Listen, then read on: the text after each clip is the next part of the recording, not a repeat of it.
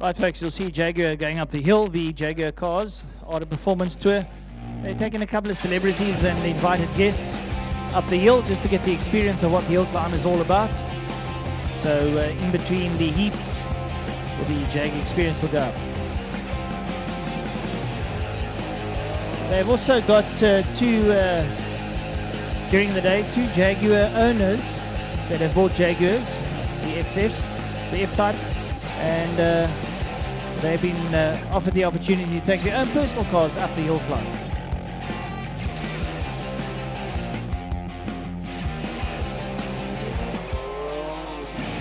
It's actually quite funny to watch the passenger sitting with his phone. It pulled away and he nearly broke his nose.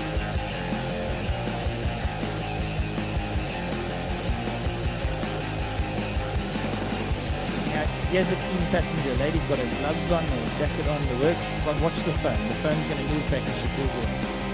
Should be a goodie. Got the phone here. You can see the screen.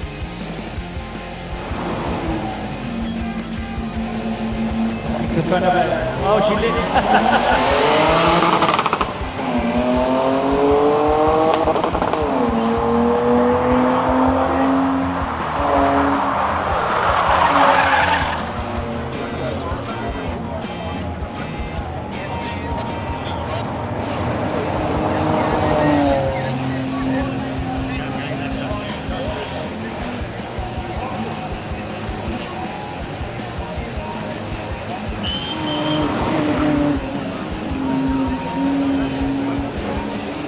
I'll put it down the pit lane. You can start getting yourselves ready. Let's see a couple of the folk rolling up here.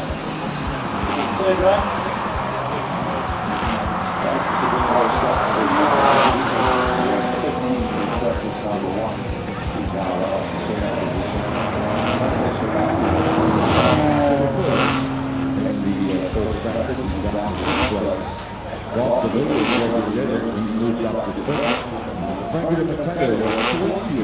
On the first lap, and it's taken the Jaguar DX Supercar up to 4th position. Country Samuel at 6th position,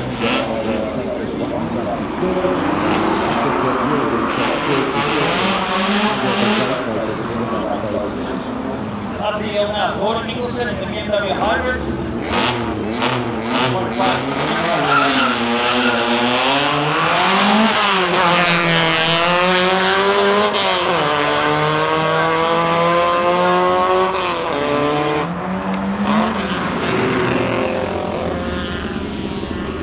Ashman Harry, can you go to the safety car, Ashman Harry?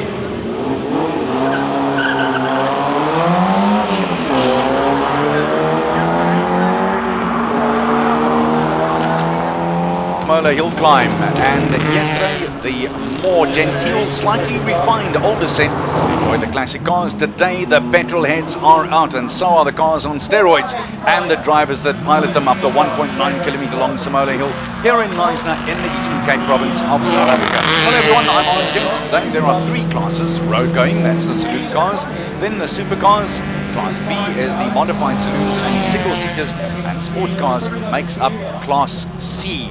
And there are 84 competitors. They have been busy with practice. Practice 1 finished a little while ago. Practice 2 has also just been completed, and then practice 3 is underway. We also have practice 4, lunch and a lunchtime entertainment, which I can tell you is something you don't want to miss. The Jaguar stunt drivers are here, and there's even one of them who rides the car on 2 wheels while he stands outside it. It is spectacular to see. Practice 5 will be around about 2 o'clock, and qualifying round then 1 at 3, qualifying round 2 at 4, and then tomorrow morning we start off bright, breezy and early at 9 o'clock. It's the morning warm-up rounds. Qualifying round 3 starts at 10 o'clock, all the way down to after lunch, where it is the class final, whittled down to 48 cars. The road and the supercar shootout 10 cars, single seaters and sports car shootout 10 as well, and then following that the modified saloon car shootout also 10 cars, and that should be round about 4 o'clock, and then we'll find out who is indeed the king of the hill here at Simola, as brought to you by Jaguar. Well, it's very nice to have Fani Scores with us, who's the man who's been down there speaking to a whole lot of drivers. You would have seen him on our uncommented, if there is such a phrase, live streaming so far. Fani, good morning. Nice to have you with us. What's the feeling like out there this morning? Thank you, Arnold. It's completely different out there today. Yep. The classics yesterday completely mellowed and happy faces. Today all the guys came out and definitely more serious. And also I think as we stated at the top there, the petrol heads are out today. The real hardline guys who just absolutely love the smell and the sound and the look of these babies. Absolutely. Obviously today we have a lot more spectators out here. And while that Alpha Julia is going up the hill there from the Penta Motor Group, good to see somebody or the Alpha is making a return to the hill climb as well, Arnie. Well, it is interesting that you talk about that, and you've brought it up, so we may just as well talk about that. Your group, the Penta Group, and those Alphas. Just talk to us a bit about them, because they're making, I don't want to use the term, but I can't put it any other way, they're making quite a splash. They are definitely. The two drivers going up the hill, there's the second one, that is Peter Potgieter, and yeah, the cars are definitely making a lot of noise down in the Knysna area. Well, lots of folks, of course, in this part of the world would have a great love for the Alphas in particular. So this is the start of the next qualifying round, and Richard Rutz was the man who has clocked 46.047 seconds so far. But in the previous practice, we saw an absolutely blistering run by Andre Bezuidenhout, just under 38 seconds, a brand new mark up the hill in that unbelievably beautiful Nicholson McLaren NME of his. That's the GR55. And it's the 3.8 litre 8-cylinder car. It was a spectacular run. Yeah, Andre is probably one of the nicest guys out here.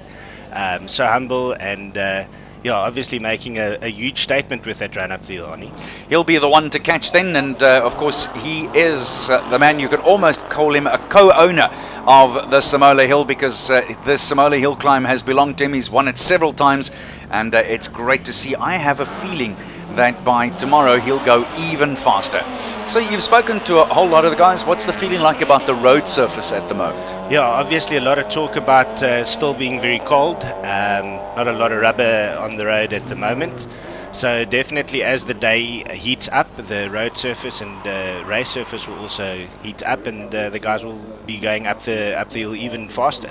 Yeah, we're just edging up to 12 o'clock Central African time now, and the hottest time of the day is still coming. And it takes a little longer to get hot at this time of the year, due to the fact that round about 6 o'clock this morning it was only 9 degrees. So the road surface and the start area also takes a while, but they are laying down, as you can see there, lots of rubber on the road. And that affects the start as well, of course, later in the day when it cools down again. And the rubber starts cooling down where they've laid it down at the start. That also really changes your traction, doesn't it? Absolutely. Yeah, I think the start of this hill climb is obviously one of the most important facets, and yeah, the guys not getting off to a good start will never be able to make up that time up the hill. You give away half a second and it's all gone. This is that beautiful looking car.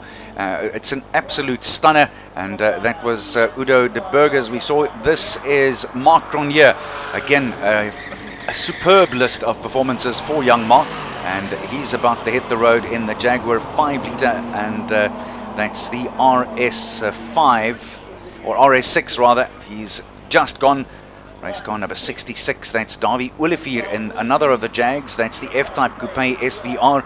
That's an 8-cylinder car. That thing just sounds absolutely awesome. I was standing right there at the start line when this car went up for its previous run, and it sounds unbelievable. Cronje going very nicely indeed, and Cronje, of course, he's performed in group racing, Stanley Group N racing, and all sorts of saloon car racing. Also a stalwart on the rally circuits of South Africa, and on top of it all, he's also done a fair stint for Toyota in off-roading, so he knows all the different facets. He'll be throwing this baby around as hard as he possibly can. On this Mustang just started now. Coming up the hill, I've never seen so much smoke. I hope the guys have got a lot of tyre sponsors down here. He's just got, look at all the smoke at the start line. Still there, yeah. This is race car 64, Udo de Burgers in the Audi. That's the 5 litre 10-cylinder RS6, 2010 model. He's about to hit the road as well. Listen to that as he goes in the background. That is a very, very big start as well from him. You could just hear it up the hill.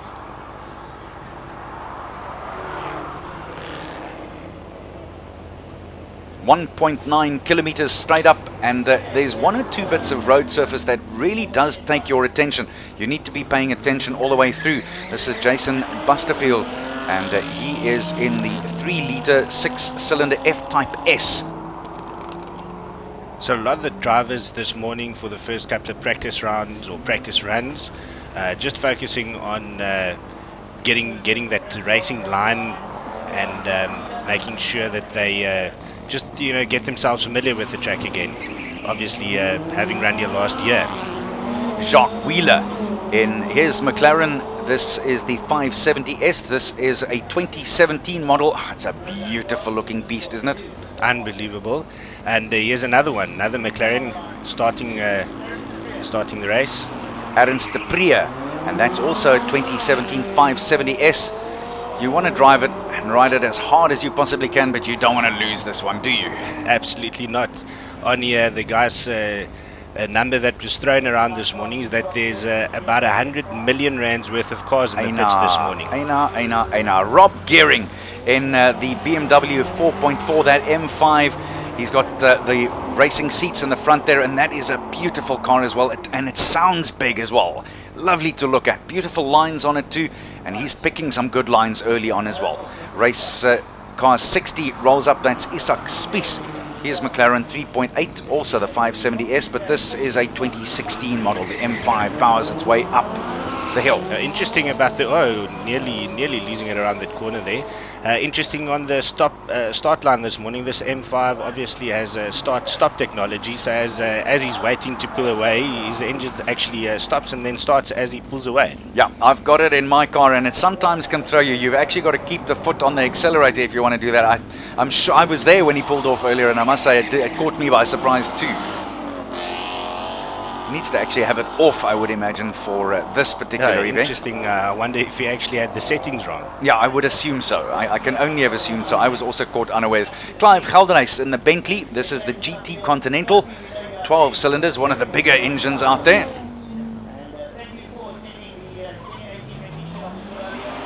Beautiful sound to it again. It is just phenomenal to hear.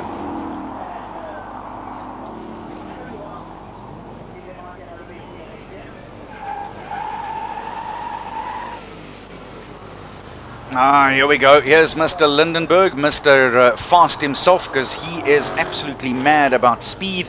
And this is 55, Peter Lindenberg in that Ford Savage 660.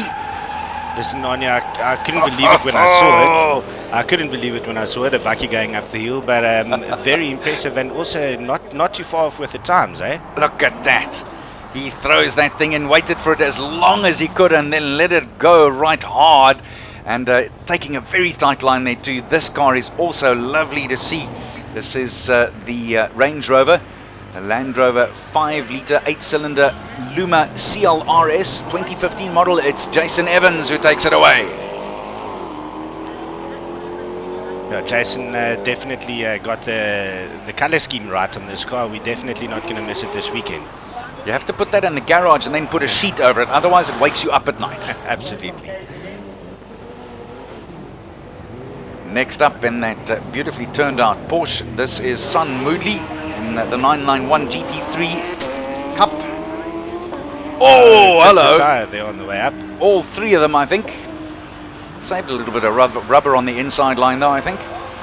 That's according to the briefing this morning, a bit of a warning to the guys. So if they have another incident like that going up the hill, they'll definitely get a firm talking to. Well, they trying to get as much advantage out of it as they possibly can. Piet van der Walt, and this is the BMW M3. Yeah, beautiful shape, one of the first ones of this newer shape, and that aerofoil on the left and the right. I think the guys are going to slow this actual heat down now just to get the tires back in place. Well, that's as it stands at the moment. It is still Richard Roots with that clocking of his 46.047, and that is in that Nissan 3.8 GTR R35 of his.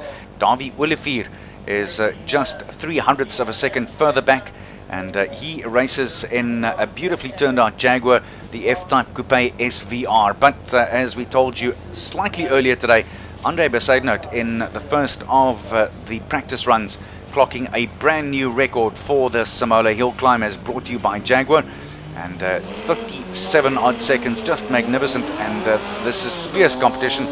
Cars here reaching up to 250 k's an hour, although I think that Besaidnout got it up to past 300 at one stage in that Nicholson McLaren of his. He is very, very, how can I say, what's the right word? He's humble about the fact that this car that he's going to take out today is going to set a new record. Andre must humble himself. 52 hits the road. That's Manoj Maharaj, and he's taking his 996 GT3 up the road.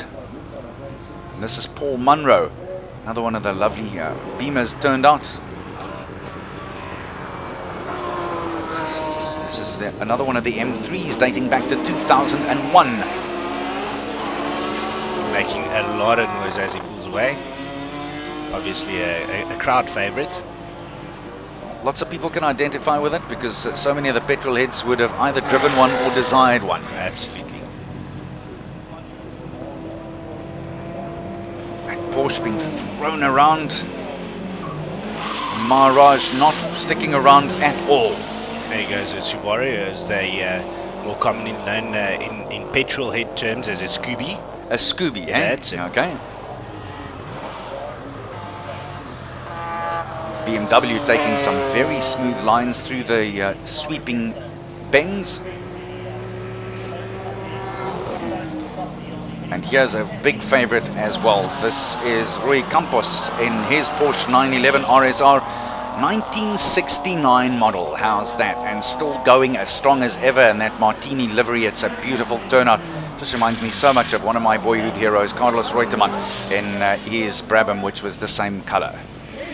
Yeah, very well-known livery, and Andre Barton was running in a similar livery yesterday.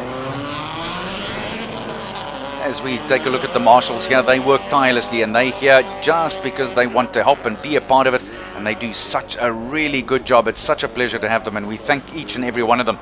That's Claire Vale, one of the ladies who's out there in that Subaru of hers, just taken to the road, and this is Gilles Missing in the Mitsubishi. This is the Evo 3, 20-year-old car this year. How amazing is that? And also still going strong. Just listen to that pull away.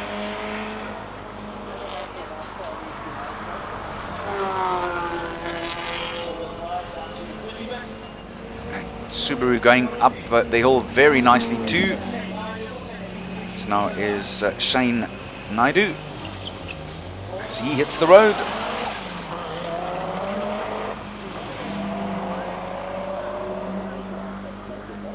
These are the earlier runs, so people are, as what Fani was saying a little earlier, just making sure that they get the right lines. And by the way, you would have seen that shadow flitting over the tarmac. That's people from the guests, etc., from Simola being taken for a flip over the area. It's a beautiful flight. Davy Hubert in the Lotus with the Honda engine, the X-Siege 4-cylinder 2.4 liters. I could actually feel the floor vibrating as that car pulled away. Absolutely. That's they would have felt it in Japan as well, on the other side of the world, I'm sure. Making them proud. Oh, look at this line. This is unbelievable driving. Very tight around that corner. Hubert as tight as he could be on that right-hand sweep as well. Let's take a look at the line here for him. Yeah, he's riding it as tight. I think he's giving it on. So this is not a practice run at the moment. He's looking to go as quick as he can. Look at that. But how beautifully does it not handle up the hill? Definitely. Well, this would be a beautiful picture for any speed cop if he saw it coming over the hill, because it's Jacques Bauer in the Escort, but it's a quick little Escort that, and if it comes over the brow like that, the cop would be thinking, ha, here's Christmas money. He's no way that he's going to be inside the speed limit. Look at this little thing go. It's gorgeous to see.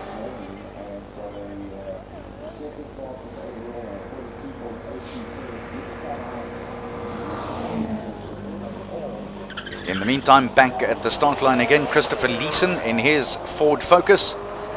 That's 2.3 litres of engine in there. Also good to see the Fords back on the hill.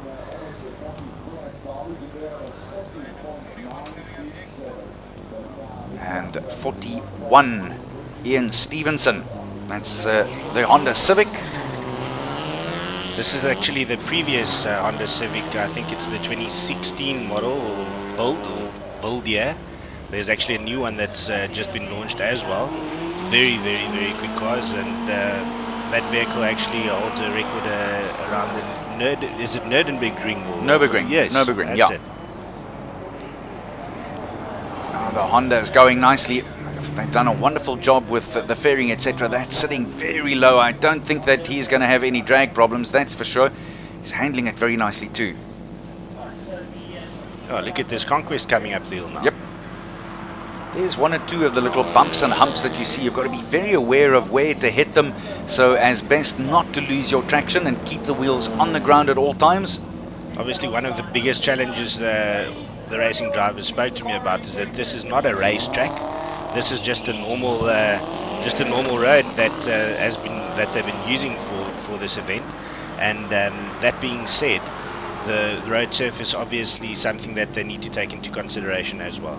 Local lass Tanya Watts in her Subaru Impreza, and she's also a big favorite around here.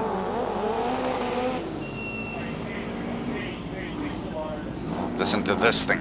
Should not be allowed. It's probably public indecency as it makes its noise like that. Struggling for traction there on that pull away. That's probably one of the biggest secrets, conveying all that power to the wheels. Watts is a local resident, Tara Neisner, and she's been leading the charge for women in the King of the Hill since her first outing in 2014. And she competed in her first one in the Audi RS4, but then she switched to this full race spec 2010 Subaru Impreza WRX STI, which she also competes with in the modified saloon car races. Here's another lovely look as well. Isn't it beautiful to see? These are cars that you would pull up next to at the traffic light. This is Don Carlos da Silva in the TT 1.8 four-cylinder. Smooth as she goes. Tell you that Davy Hubert has now clocked the leading time, 40.9 seconds. Anton Grenier is in second in 41.67, and Roots has been relegated to third place. There it is as it stands at the moment. So Hubert slots straight into that leading position at the moment. Remember though, it's early days, lots of water still to flow into the sea, but Hubert in that Lotus Honda of his VX Siege with the 2.4 litre engine. Oh, look at this boy. That is gorgeous. A big thumper, that. Peter Lindenberg going up the road there. 41 is Ian Stevenson in his Honda. It's the Civic Type R, would you ever say that? No, not at all. Completely modified vehicle. Right, so Steve Kimpton also out on the road. This is number 34. Jonathan Leith and the V8 Masters Ford. This thing makes a massive noise as well. This is the Rouge Mustang.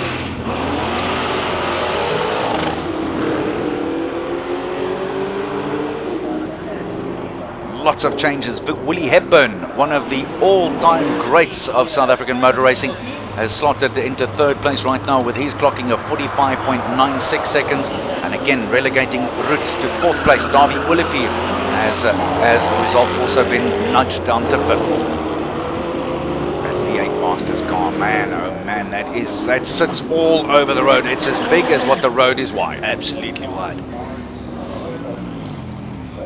The guys using this third practice round to make sure of their racing lines, getting the quickest line through the corners and building up to that qualifying rounds later this afternoon. Sean Duminy in the Ferrari 488 GTB. That's 3.9 litres worth of engine and 8 cylinders that he's trying to contain under that bonnet. And I don't think he's doing that very well at the moment. They want to climb out of there right now. Franco Di Matteo, the Jag with a Ford engine, 6 litre V8 supercar. Also a big beauty that. Look at how that hugs the road surface. Sitting right on top of the tarmac, no airflow in there. Nice GTR. Wade van Zimmeren. Race car number 29 is the Nissan VR38. 34 Skyline. Ho, ho, ho. Listen to that thing go. Don't shoot, will come peacefully. Just waking up all the spectators that, almost losing. Yeah, he was fighting at that time. Look at it, sideways. Flying, absolutely flying. Brakes on into the left-hand sweep. Yeah, things are definitely getting serious right now. Tuka Mechanikos, the Mercedes-Benz AMG, that's the DTM55. Look at him go. He's throwing it around. You're right, the gloves are off. The boys are ready. No, the guys are eating up right now. Rocking and rolling. Sung Moodley again rocks up with the 991 GT3 Cup. That is beautiful looking, that AMG silver chrome look on it. I hesitate to ask what that would have cost. And the polish upkeep is even worse once you put it on. Ricky Giannocaro in his BMW M3 GTR. There's a very good look at how bouncy some of the road surface is, and you've got to be very careful. Ooh, into second, and he battled to keep it there in line. That wanted to get away from him as early as second gear already. I think getting downforce. This is Peter Zieli in his Toyota MR2. I actually interviewed him 2 or 3 weeks ago at Swatcoms when they were preparing for this event. Had a lot of problems with setting up the suspension on the vehicle. Spoke to him this morning and hopefully they sorted it out. Well, you'll find out in a second or two. It's Jeff Mortimer. His Nissan 350Z lining up too. Okay, let's look at what Seeley can do. As he goes up the hill, here's Mortimer back at the start line for him. Straight. Yeah. Oh, that's trouble. That's trouble. He missed it completely. That looks like it's a bit of drama. That wasn't exactly the start he wanted. The transponder sits inside the car, and then the transponder reader is about 3 or 4 meters just after that start arch. So you want to go there. You want to get there as fast as you possibly can, but he looks like he's battling just a little. I'm pretty sure he wishes they could just turn around and get back to the just to sort out the problem. If only it worked like that. Hey. Yeah, you didn't have to drive past all the people coasting like he's doing. Yeah, there's probably something pretty wrong with Yeah, that the smoke in there also doesn't look good to me. I think that there may be some trouble there. Oh, that really hugs the road too. That's hardly any bounce on it. He's taking some good lines there. Is Adrian Dalton in his M3. Ooh, that is a big noise. Massive noise there. The crowd really appreciating that one. That's Franco Scribanti in his Porsche GT3. Crowd really roared with that one. There's another one who's so low to the road and hugging the road surface all the way through. Kyle Mitchell in his Nissan R35 GTR Nismo 2017 model. He's also brought the crowd to its feet. Franco had a very good day yesterday with Classic Car Friday, but his race face is definitely on today and not wanting to really do interviews or whatever the case is. The guy's taking it really serious this morning. Martin van Zimmeren lining up the Nissan R34 Skyline now. That car already 16 years old this year. Bell and Ross, by the way, doing our official timing. And while I'm talking about that, we do need to express our grateful thanks to several of the sponsors. Obviously, look at him drifting the tail to the right and then flicking it the other way. As we were saying, our grateful thanks to our sponsors Jaguar, who since the first Jaguar car was produced way back in 1935, have been a part of racing, in and out of it several times, but they seem to be back to stay now. Then Simola Golf and Country Estate, one of South Africa's most desirable golfing destinations, Prime Security, and also Mitchell's. Let's not forget the group editors, Covert, the boutique liquor distributor, and then CX Tippers. So our grateful thanks to those sponsors. Without them, it would just not. So this is Valadim on the track at the moment. Valadim obviously defending champion in his class. class, and the guys from the BB Motor Group doing quite well. Next on the line to Edrich Sees in his Nissan GTR R35. Interesting little fact, on a personal note, Edrich got engaged last night. Ah, congratulations, Edrich. Hope you guys are very happy together. Now the pressure's on, he needs to impress his new fiancée. Not easy to do, although when it's young love, it's easy to do, come to think of it. Quinsley Sale from in his Nissan, the GTR 6-litre, 3.8 litre, rather 6-cylinder. Aggressive looking cars going up the road. Beautiful weather again, and we're edging up to that 25, 26 degrees again. And you will have noticed that this is in Neisner. Oh, that number 16 car from Sale is flying up the hill. So we were saying to you, with the terrible amount of fires that they've had here, you would know that thousands of people were displaced and hundreds of homes lost. But if you look at the countryside there, luckily there's been, oh, that's trouble. He's blown the engine there or something of the sort. This is now going to halt proceedings for a little while because he has to pull off, and they'll stop everyone else coming through until this car has been cleared. Let's just remind you again, Davi Hubert is our race leader at the moment. Davi Hubert with his Lotus Honda, the Exige. And I say race leader, but it is racing. It's practice racing at the moment, but don't believe that the boys are not as serious can be. 40.9 seconds. Anton Cronier in second spot with that 41.67 seconds.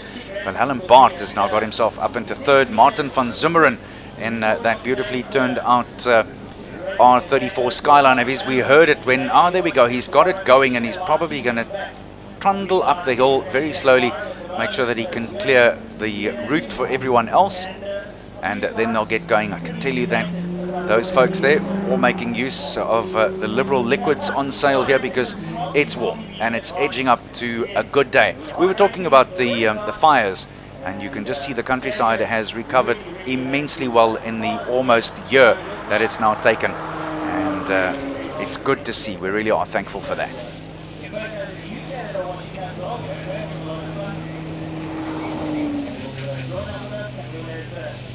I hope the sunblock's out.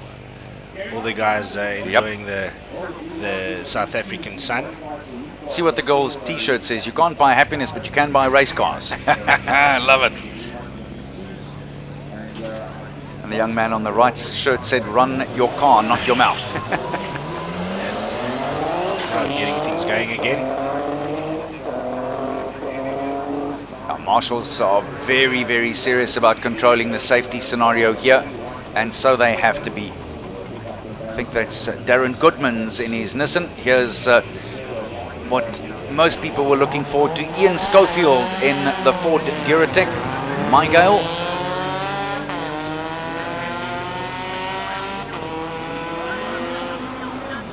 Absolutely amazing to see these cars go up the hill here in Neisner.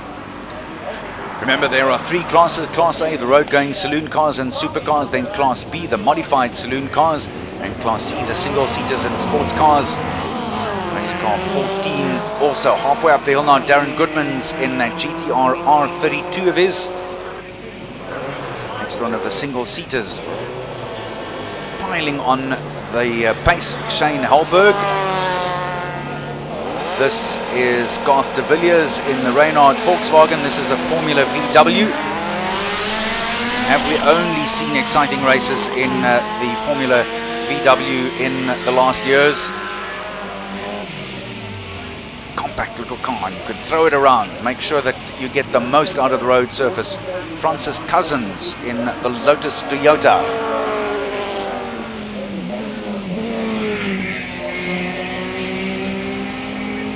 Look at the downforce around that corner as he opens up the throttle. Unbelievable performance on these vehicles.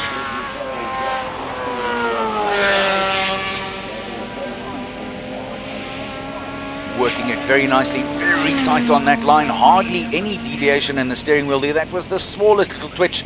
And because the car is so small, he makes it through there without doing any steering, or virtually any steering at all. Virtually straight line through there. just look at all the people down the pits there. It's an absolutely electric vibe down there this morning. The guys preparing the vehicles, all the pit crew working very, very hard. All the behind the scenes things are on here. The guys all set up last night. As soon as that Classic Car Friday ended, the guys had to pull out and all these vehicles pulled in. We had a huge traffic jam logged all the way down to the main road, getting all these vehicles in last night, and then had to set up the pits, build floors and get everything ready for this main event today. Well, it certainly has been worth the wait, and been preparing for this for months, have most of the teams and the drivers. The King of the Hill is obviously the most prestigious title in the world of hill climb events, and only 6 drivers have earned this crown so far here on the Jaguar Simola Hillclimb. And now for the second time in the 9th running of the Simola Hillclimb, entries are divided into the 3 main classes.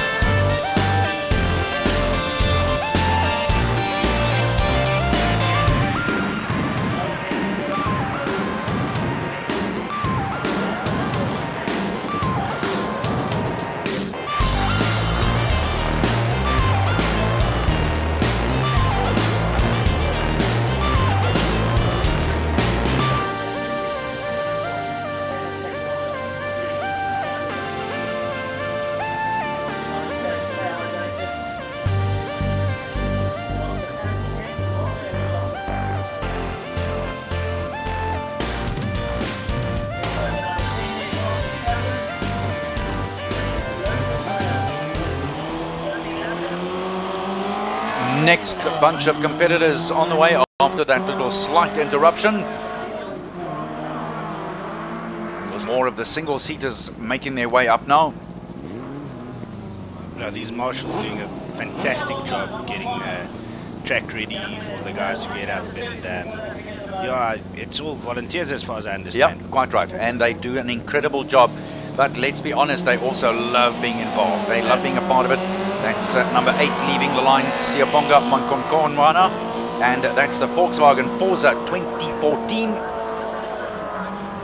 Let's watch him as he works his way up this 1.9 kilometer circuit of theirs. This is Stuart White in the Renault 3.5 litres. Beautiful car. Marshals are holding him, and there he goes.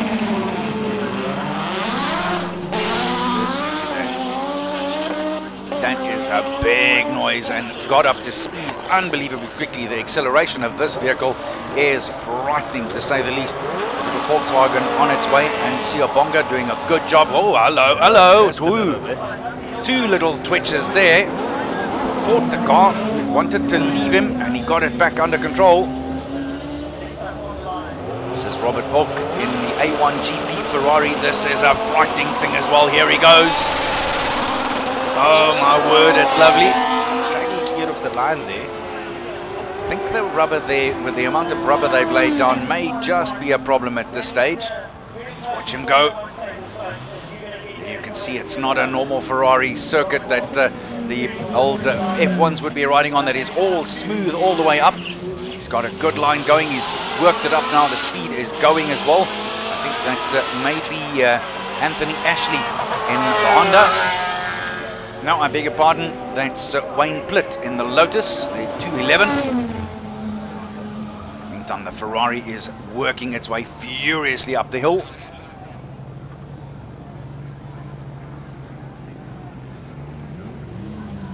Here comes the big gun. Yeah, here is the man who set the new record up the hill earlier this morning. A side note, that's the Gould Nicholson McLaren NME, the GR55.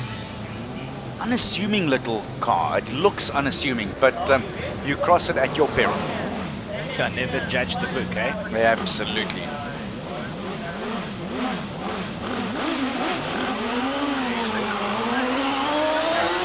Good start. Kept it in line as well, as long as he possibly could. It wants to go either left or right with all that rubber at the start line. Arnold, just look at his head bobbing around in that thing. The force is absolutely amazing. Yeah, you're so right. Look at that. Little move from left to right, lined it up perfectly. In and out. So fascinating to watch how the various cars with their different ways of accelerating and under braking pick up the different lines. Very interested to see what this time is going to be.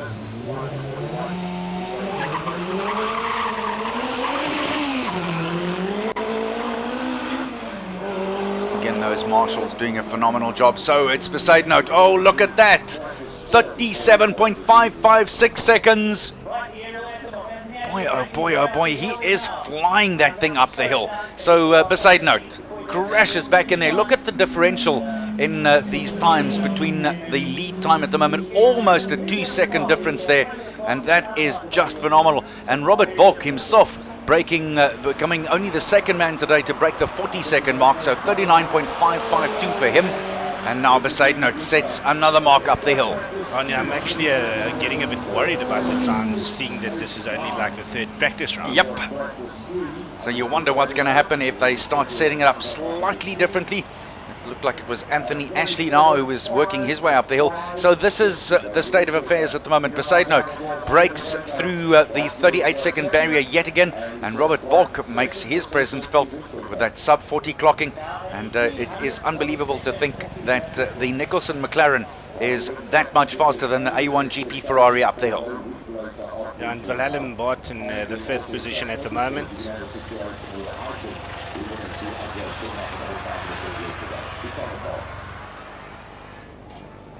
Thank you.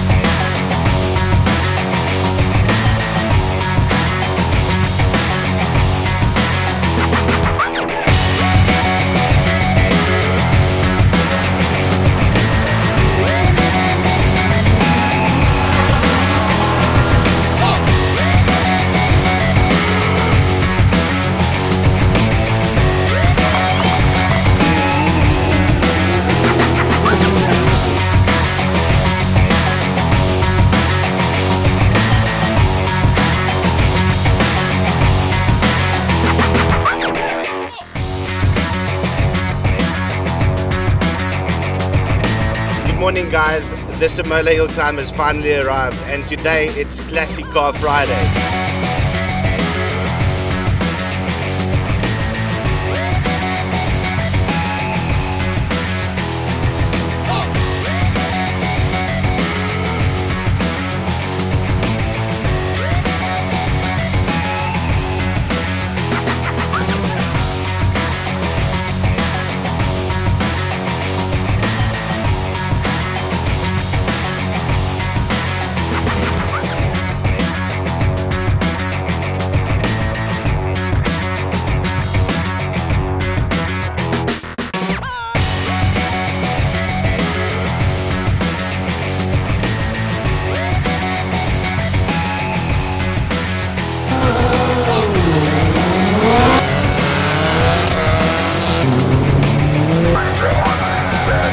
Check out the live stream on our website, on YouTube, and also on Facebook.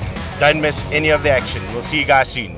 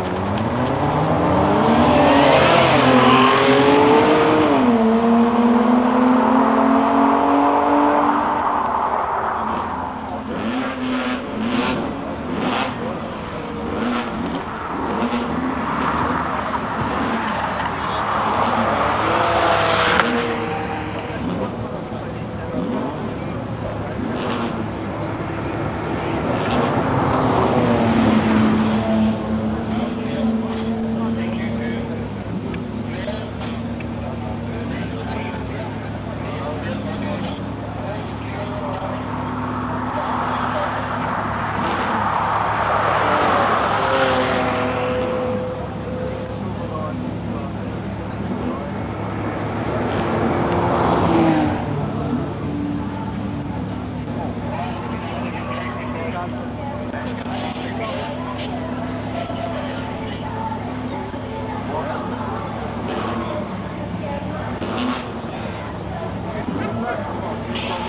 we start now with the next practice, practice number 3. This is an astounding car. This is car number 84. The amazing thing about this is the BMW hybrid i8, and you hardly hear it. It whispers up to the line and quietly whispers away, and you really don't even, you only know it's going once the wheel starts spinning. It's an incredible car to watch. So they start from the back here now. 83, Julian Janssen van Rensburg in the Volkswagen. That's the Golf MK1, 2008 model. Makes a lovely sound. This also reminds one of the Golf racing class. Popular bump and ride stuff from the late 80s and the early 90s. 81. Janssen van Rensburg. That's his Sirocco MK1. Look at that Beamer going straight up the hill towards the finish line now. Beautiful handling. That thing looks like a shark on wheels.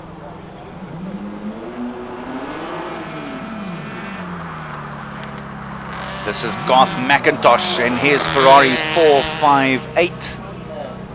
4.5 litres, that's 8 cylinders underneath that red bonnet. Little Golf doing a great job. Lovely lines he was taking. This has been one of the head turners in the pits so far, but then any Ferrari that looks remotely red will turn heads. Sirocco, that old shape, powering up the hill. It's a 1974 model, believe it or not. The Ferrari now, a 2007 model, so already 11 years old this year.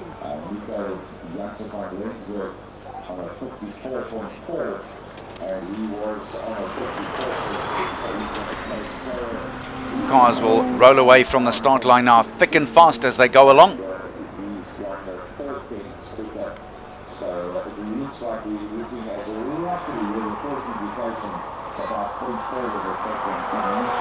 Up next, this is one of the Jags. This is the E-Pace, brand new to South Africa. This is Cerro de Siena, and arrived on South African shores last year. Was launched right here at the Jaguar Simola Hill Run in spectacular style, dropped off by helicopter. What a way to make an entrance in a country.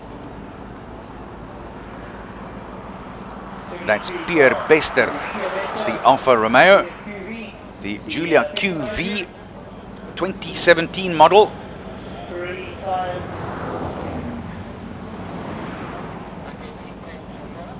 As we go back to De Siena, almost at the finish line now.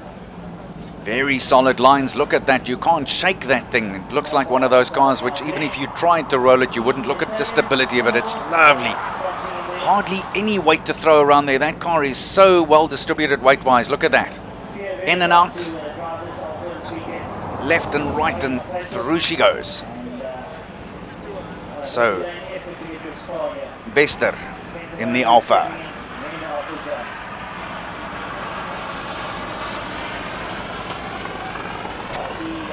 I'm very pleased and elated to tell you that the voice of racing in South Africa has joined us again as we take a look at the early leaders. Garth McIntosh, the 47.8 clocking in car number 79.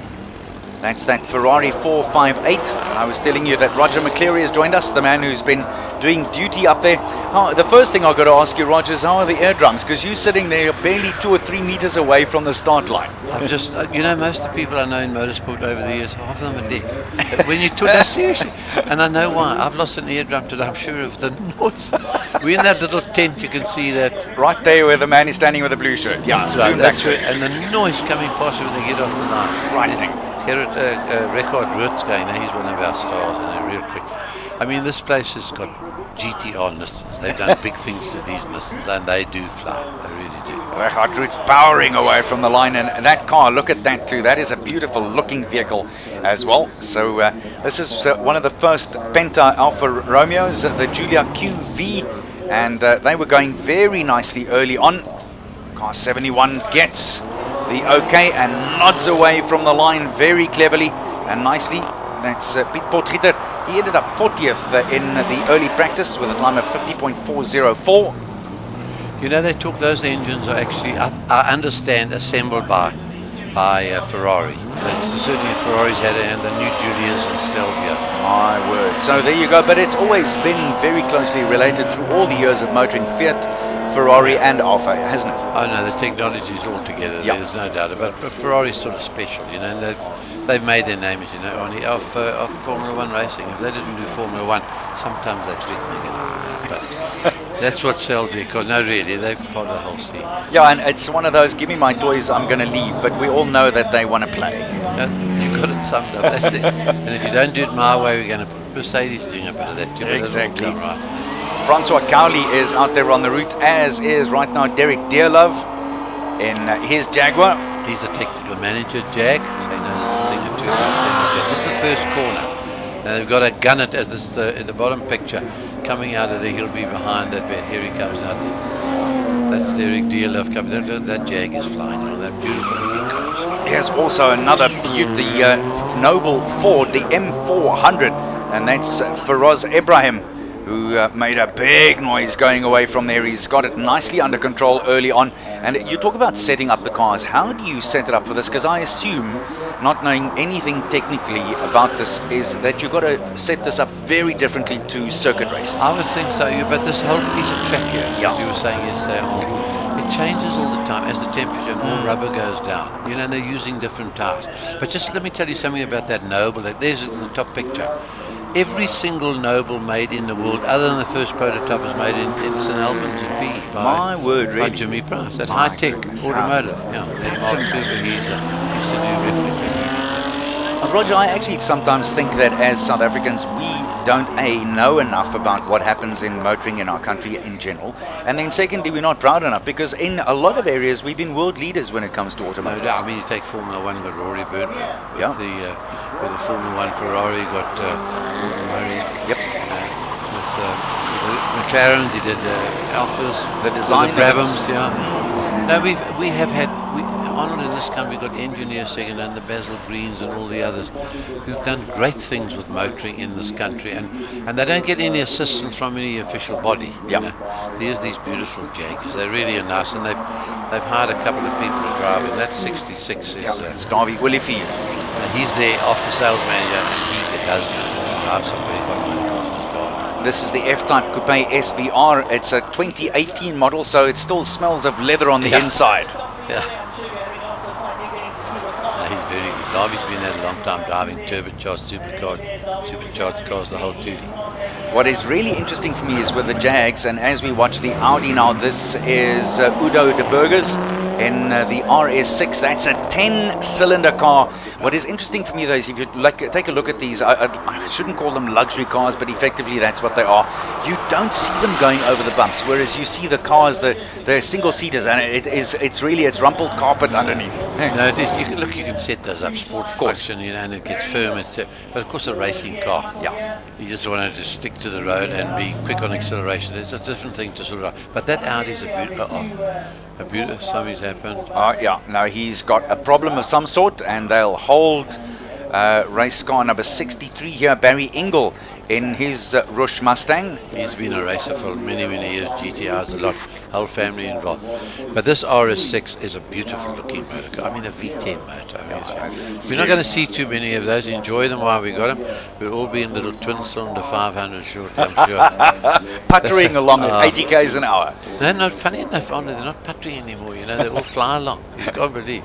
No, he's got a problem there. I must say, for entertainment value, on the other side of the scale with all this big noise, I have enjoyed that BMW hybrid because it kind of whispers away from the line like that.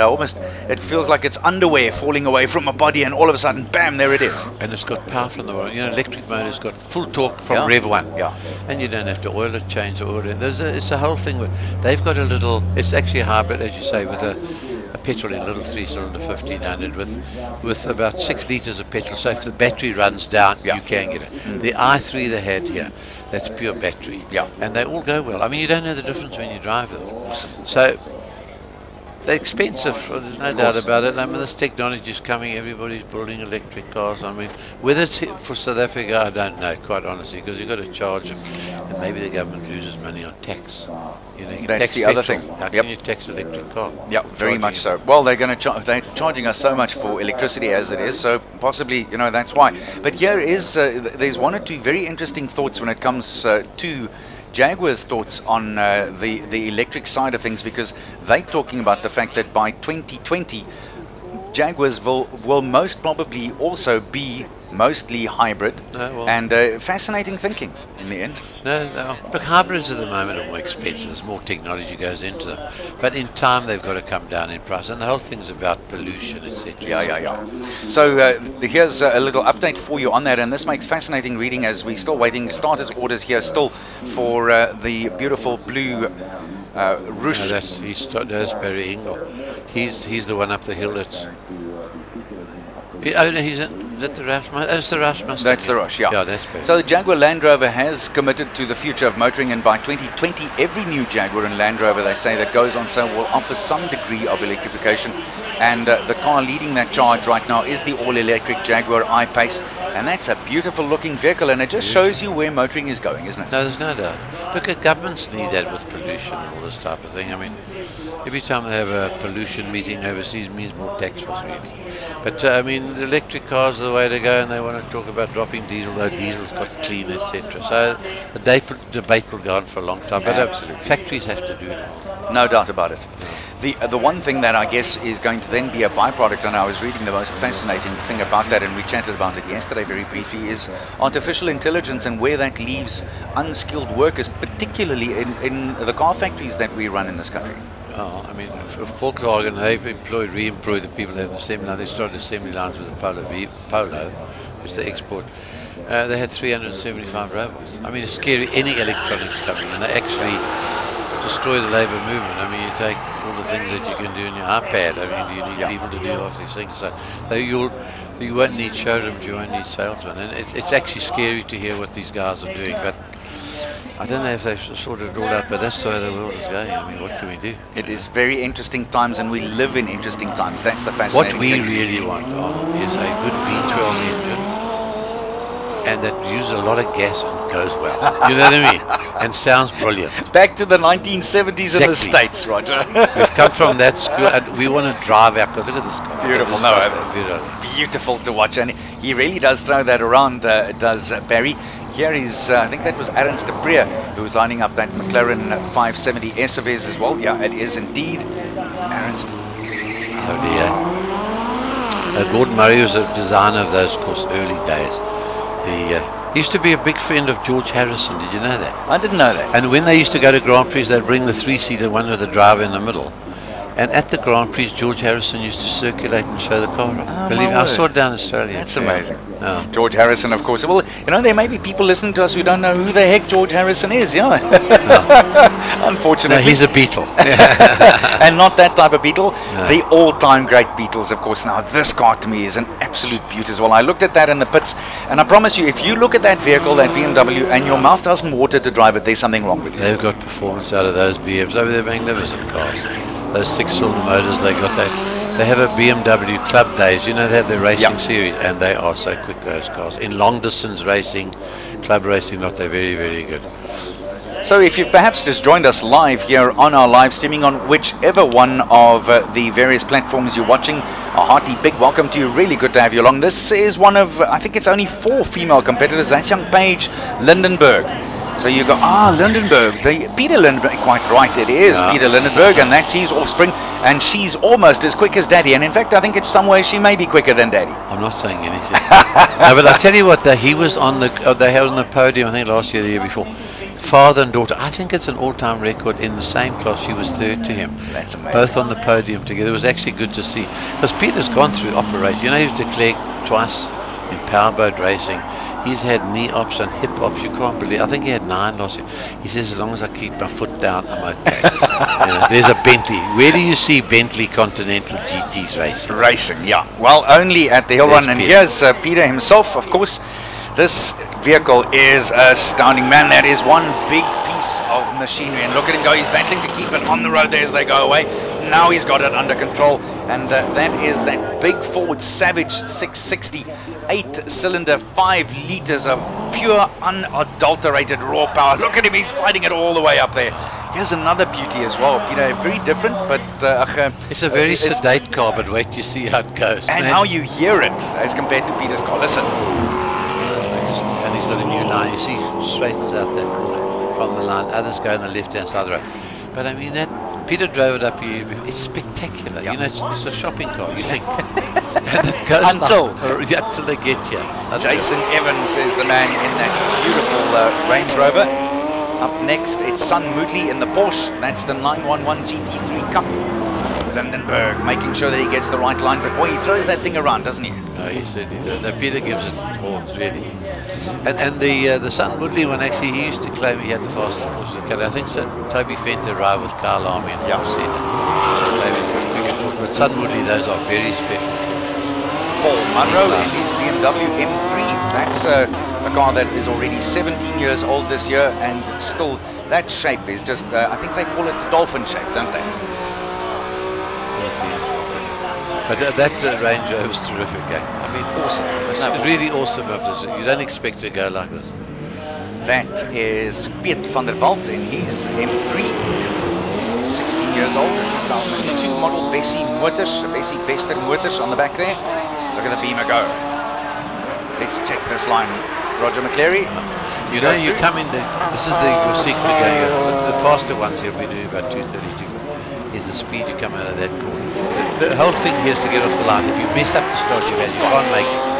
But that coming up to get speed up that hill, which is coming to under this bridge, the gasoline alley up here.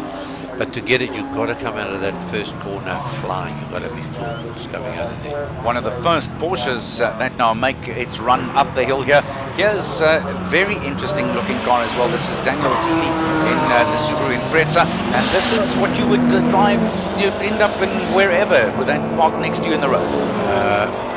Not these ones anymore. They would be great cars. You know, they won the World Rally Championship. Yep. And then they sort of went to sleep and you don't hear them. They were such efficient cars. With a flat Rui Campos in his Porsche 911 RSR. He's got a transport company, a very good car. His kids are in racing too, puts a lot of and very talented. He's driven all these cars from the sports cars up there, always very good. It's a martini coloured car. Just how you recognise martini. Stunning, stunning. It just, you can see it from miles away. Yeah, you can really comes to that. And the road is bumpy here. Yeah. You know, somebody was saying yesterday, are you going to rush the outside? You've got to allow for this. It's a bumpy public road. There's no safety before you can see tyres. Live with it. Live with it, chaps. There's Claire Vale, speed queen of speed here in South Africa. She does a lot of drifting, V8 racing. She actually won a V8 race against all the heroes there. There's Claire sponsored by that. Look how that Continental car was sitting. That was gripping nicely. That's a beautiful ad for Continental because that was going nowhere. There's one more of the Jaguars. And they're beautiful looking. Oh, that's the after sales model. 66 is Jarvie. And he's won it. He holds the land speed record here in South Africa, 294. I think they set it up down at Mafeking Airport, I think. 294 in the Jag. He was part of that team. How is that? So, now you know something that you didn't know before. 294 km an hour. That's highly, highly impressive. When Arnold Chats was saying he's the Grand Marshal. Arnold's been in racing since he's 16. And he was saying this is like a circuit. These corners are like a circuit. You know, you normally think a hill climb has got lots of hairpin. This is flowing corners, and you've got to get those corners absolutely right. I think the line is so important, and you've obviously, that's why there's so many practice rounds, 6 of them, because I think you can play around and eventually click onto what you need to do. And you haven't got much time. In No. 1.9 k's, you're doing 40 odd seconds. The man we'll see just now, Andre Bazona, who holds the record in 37.1 seconds, has just done a 37.6, so he just came down like 5 seconds. Smashed it today. This car I love to see. This is Jacques Bauer and his little Ford Escort.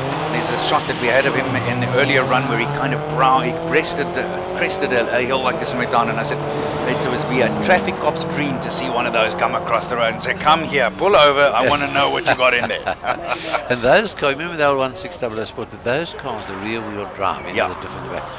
They're very much in demand for classic racing. The people come from overseas to see if South Africa's got them around. And then they buy them. Yeah, they want the front wheel drive, they want the rear wheel drive, and that's one of them, the red car there. Lovely looking at it. It brings back such fond memories. I was only 8 when those first sort of hit the road. They were gorgeous looking though, and there was something very special about it. It's a compact little shape, and I think you can throw it around a bit. There was a car down, they were saying the other day, I think that's the one in Sedge for 175,000, and when the 1600 Sport came out of 6 feet, hey, now they're pricing it. Arnold, start collecting, boy. Yeah, you start collecting. That's the scary thing. Hey, if only you knew at the time. They straighten out these corners, you see. They've got to get a line. You've got to be very accurate. You've got to be quick as well. And off the line, you've got to be fast too. Ford Focus going. That's a beautifully coloured car. It's lovely. It is nice looking. Okay, see how they straighten this out. He's got his own line coming from, so he can go in here quickly, and then now he starts to forward. Tight in, and you taps all the way around the corner. That decides your speed coming up that hill. That's Civic 41 Ian Stevenson in the Honda Civic Type R. That comes almost with all the wings and everything. You never discount a Honda. They can, those motors. You know what I found amazing? I was lucky enough to drive a Honda Ballard for a time. A Honda Prelude rather. And the best brakes I ever had on any car. Best brakes I ever had on any car. It was fantastic. No, they are. They make great. They make good cars. The little Ford piling on the speed there as well. I love how he throws that in and throws it out and then straightens out as he goes through. He's very able to use the weight of the car, which in some of the flatter cars, those ones, the single seaters, not easy to do that. And they're not designed to do that. I understand that. It's just good to see how someone is able to use the weight of the car. It's really cool. Isn't that the little old conquest? They've been in rallying and racing in this country. They're like a benchmark. You know, they kept racing going. They won rally championship with a good old car and bulletproof engine. Yeah. Those things, they just don't go forever. No, they do. That's their reputation. When the oil runs out, eventually you have to smash it to death with a baseball bat. Otherwise, it'll never die. Willem Bowen flying up the hill in that little conquest. That's father and son. He's the father. John is the son. In a little Escort. I think that's Tanya Watts. She's terrific. She does big animal welfare down here now. So very big on that. And her normal old trick was to always wave at everybody she drove over and she'd give another. Here's another fly. Here's one of the fastest here. Anton Cronje. There he goes. Anton Cronje. I think he was second fastest this morning, but it all changes as the day starts to warm up. Of course it does, and it really changes massively. So Tanya Watts piling on the speed there. She's been leading the charge for women in the King of the Hill since her first outing 4 years ago, and still leading the way. There's the renowned Willie Hip. That green arrow is to tell you where your transponders for time. Yeah. That's good old Willie. 7 litres of pure Chevrolet power. Look at it. Hardly gets a little bit. Willie Hepburn in July will be 76. I mean, racing since 69. And he still flies along. He really does. No, Willie's full value there. He really does. And full value, eh? Absolutely full value. It holds absolutely nothing back whatsoever. Here is Ian Stevenson in that Honda Civic of his as well. Yeah, I think that's a Mustang, that one. Yeah, that's one of the Ashley Mustangs. The, okay. The what they call them, V8 Master. They were built by Owen Ashley in his workshop down the road. He made something like 400 racing cars in his life. Rally cars, he did 4-wheel drive for Toyota. And this is one of the Charles Arkin's very involved with them down there. Isn't that lovely? Made from scratch by our boys down in Cape Town. You forget what we've got in this country. It's brilliant to see that we've got here. It's gorgeous looking as well, isn't it? It's a That's beautiful... Steve, he's actually in the Steve Kimpton. He comes from Tucson, Arizona. He's a professional driver. He does driving instruction in Arizona in the States. They look lovely. It's a beautiful looking car. Well, both of them. They are just gorgeous looking. And Owen actually got a Spirit Series going with 2-litre Opel motors. He's just built 25, 30 cars in drivers. They're fantastic. So that's Cronje now, who has stopped the clock up at the top of the hill at 42.067 seconds. He slips into first place, and look at that, 76 years old Willie Hepburn, 44.0 seconds. Man, that is quick, and the boys are logging the times, but they'll be chasing the time that was set as the fastest in practice 3. Andre Besaidnout in that GR55 Gould is at 37.556 seconds. So he's about, he told me last night he'd do probably get 2 seconds under in this very special Gould and McLaren engine he's got. But he's down to 30, I think he's 37.6 now. His record up this hill is 37.1. And the car he did at Dallara is actually in Aussie for classic car race. And they found some rust in the barrels. Oh boy. I don't know what oil he's using, but and they've cleaned it up and got the engine together for him to race in this train. That was Sean Duminy in that Ferrari. Man, that makes a big noise. That 488 GTB is a pounder. Look at it. You'll know Sean is that Ferrari. He's the man, the Ford man in Trondheim. Sean Duminy, he's been racing. He's had a couple of hard trains and that, but his boy also races. He's very much involved. He's a terrific guy. Okay, that's where you've got to get it right. You make a mistake here. You've had a couple of goes down the tree. You can see there's no runner for safety here. You're into the trees. I mean, this is how it goes. Easy. Oh, listen to that thing. That shocks. I tell you what, we are 50 yards away, and we could feel that in the studio. Oopsie, hello. Oh, again. Oh, fuss. And that was laid down rubber all the way through. Look at that thing. The spoiler's broken. Spoilers come off. Yeah. It's like a side one in front of his mud guard. That's the boys from East London. Wade van Zimmeren. Yeah. He is fighting that thing. He is. He's broken a couple of eardrums as well. The noise that it gives every time. Oh, it's gone off. So at least one part of the debris is left behind. And van Zimmeren, oh, slippy. Oh, lost it again. He's right on the edge here. In fact, he may be past it. Yeah. That's spectacular. That's what you want to see. Let them all slide. It's great. Lovely. That is great. So let's see. Oh, van Zimmeren, look at that. 45.958 into 4th place with that ride. But boy, oh boy, it was as tight as it can possibly be. That was very, very tight. So they're spectacular. His dad's coming a little later. That's Martin van Zimmeren. He'll be coming up the road. Now those boys, they got their Nissans, these GTRs from East London. There he is, Wade. Yeah, he smashed into 4th place, but boy, that was like a heavyweight clash. 2 heavyweights smacking, you know what, out of each other. But here is Tuca Mechanicos, yeah, in the Merc. That's a chromium car, you know. No, it's not. That's a chromium Rapid. That's probably the fastest Merc in this country. Look at it, it's just wheel spin. Hello. Look at the amount of rubber he's left. He couldn't get that under control right up into 3rd gear. Bonnet's gone. Bonnet's gone. He's decided to go air-cooled. Air-cooled. No, that is the hottest Merc in this country. He's got everything in that car. Ricky Giannocaro and his M3 GTR. This is a 6-cylinder, 3.5 liters. The whole family of Giannicaros they race. This is one son, father and 2 sons. And they get power out of those BMs. They're fantastic. Get really good result. Now they've turned the whole BM scene into a racing class they love, really, and do good times. Oh, here come, this is, the heavies come from Cape Town. Charles Hubert and the Lotus Honda. There's good, now we're going to see his. That's called the Elise. He actually holds the fastest lap at Killarney. And they're going down the back straight next to the trees, the mountain straight, at about 280. Oh my word.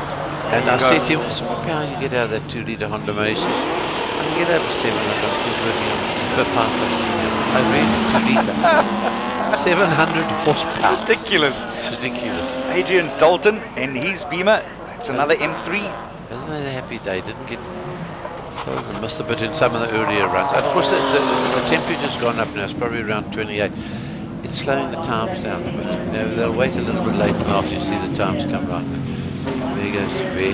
The tarmac may also just be a tad on the loose side as well, and some rubber at the start there, etc. So it's probably not ideal conditions right now as it is. Here's another beautiful looking vehicle. My this thing looks phenomenal. That's Franco Scribante. He's won more times here at the hill than well. That's got that you're talking 1,000 horsepower. But I don't think you've got to balance that out. They can turn it down at turbos, etc. But 1,000 becomes too much. Yeah.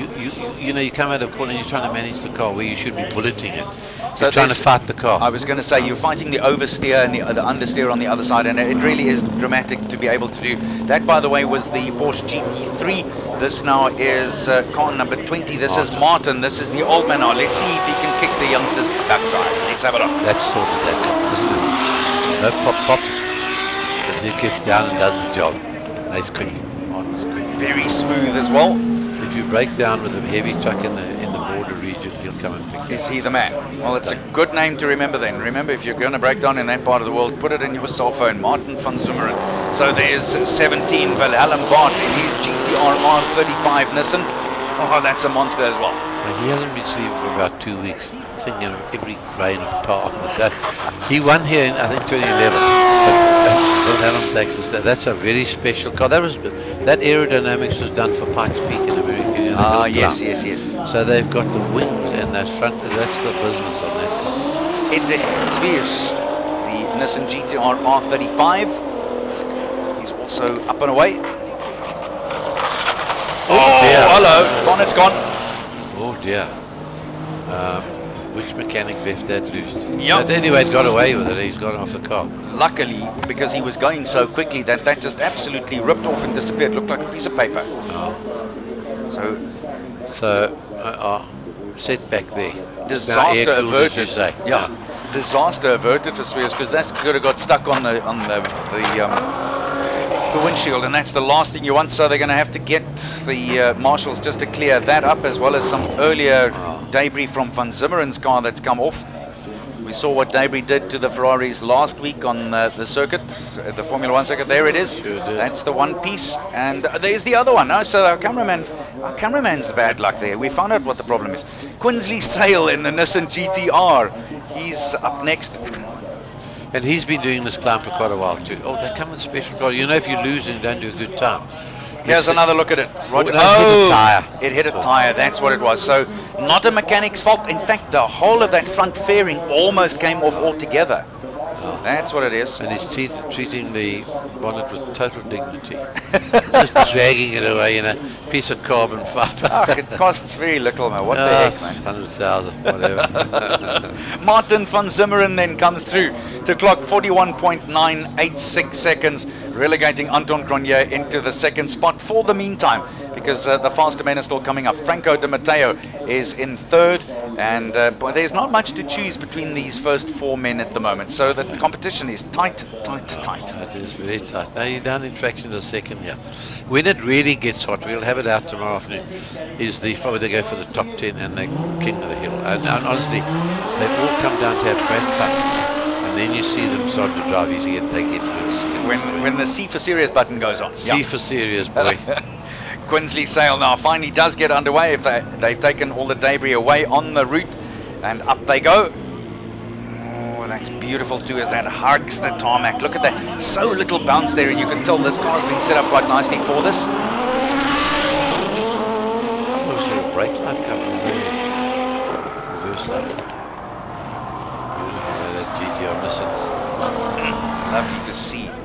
See, the Nissan crew were here in full force, and they were boasting about their lovely cars and their great drivers, and they were having fun out there, that's for sure. This is Darren Goodmans in his Nissan GTR R32. Darren is here for fun. 2 years ago, he missed the finish, and he was going full bore as it took a turn, and then you get on the gravel roads in the forest. Oh boy. And he suddenly thought, it's finished. And now I've run out of road, and he ended up in the forest in that car. Oh so boy. he comes to enjoy it. He's from his London.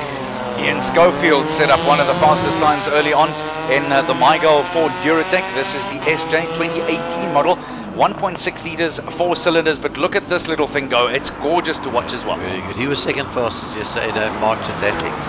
Now Ian puts a tremendous amount into it, gives them big prize money, and then takes them overseas to Formula Ford Festival. That's very good. We'll have a little star coming along just now, 17 years, Stuart White. Wins all the Formula Ford races. That's number Shane Helberg. That's his first race he's had here. He only started racing a couple of months ago. He's loving it. Shane Helberg, then Garth de Villiers in his Reynard Volkswagen. That's the Formula VW. So nice to see these turned out, because that was such serious competition at one stage in world racing, wasn't it? Absolutely. Yeah, it is. I mean, they get very serious about it. Right, that was designed in the 50s. And it still goes, and they've set up lap records, and they're fantastic. Francis Cousins in the Lotus 7 with a Toyota engine in the in the car there. That's a 1980 model. They've never 80. changed. It could be Whatever.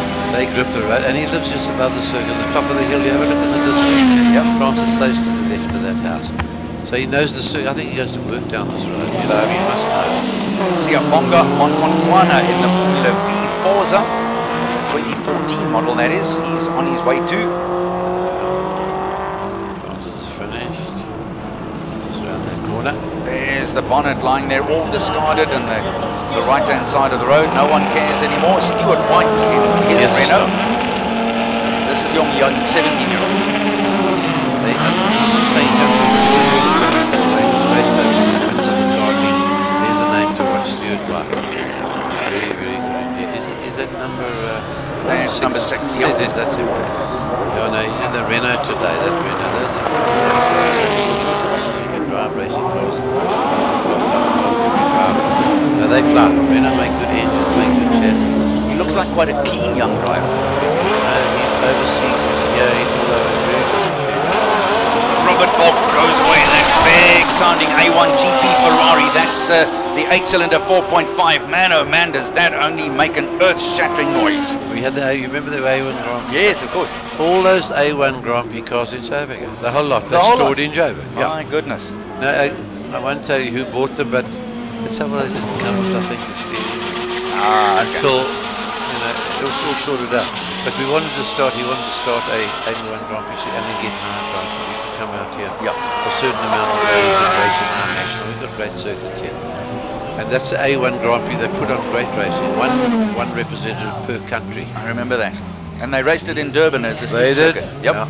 It's good stuff to watch. Robert Volk is powering his way to the finish line now. That's Anthony Ashley in the Ariel Honda Atom. He's been an instructor at Nürburgring. Driving instructor, not a bad place to be. No, it's okay to work If you out. can be an instructor, you know your way around a circuit. And have a look at the aerial atom. The body works inside the chassis. You know, the framework of the...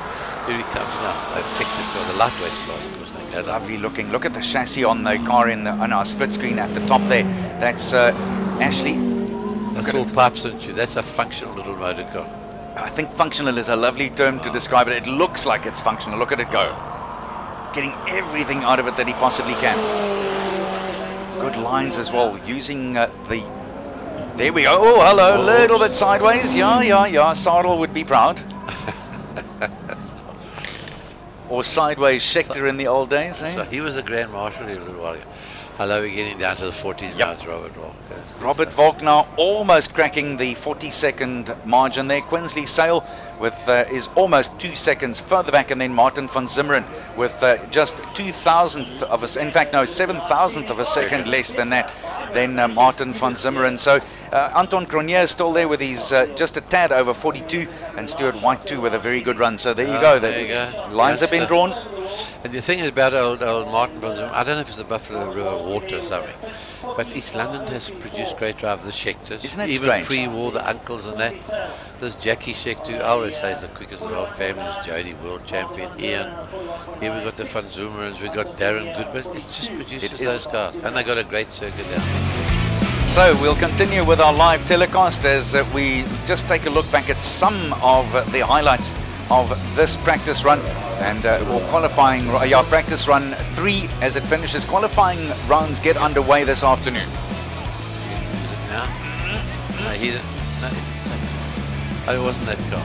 Look at that slide. Van Zoomeren sliding school. He's sliding everywhere, man. Every corner he's got a slide. When he doesn't race, he teaches you how to ski.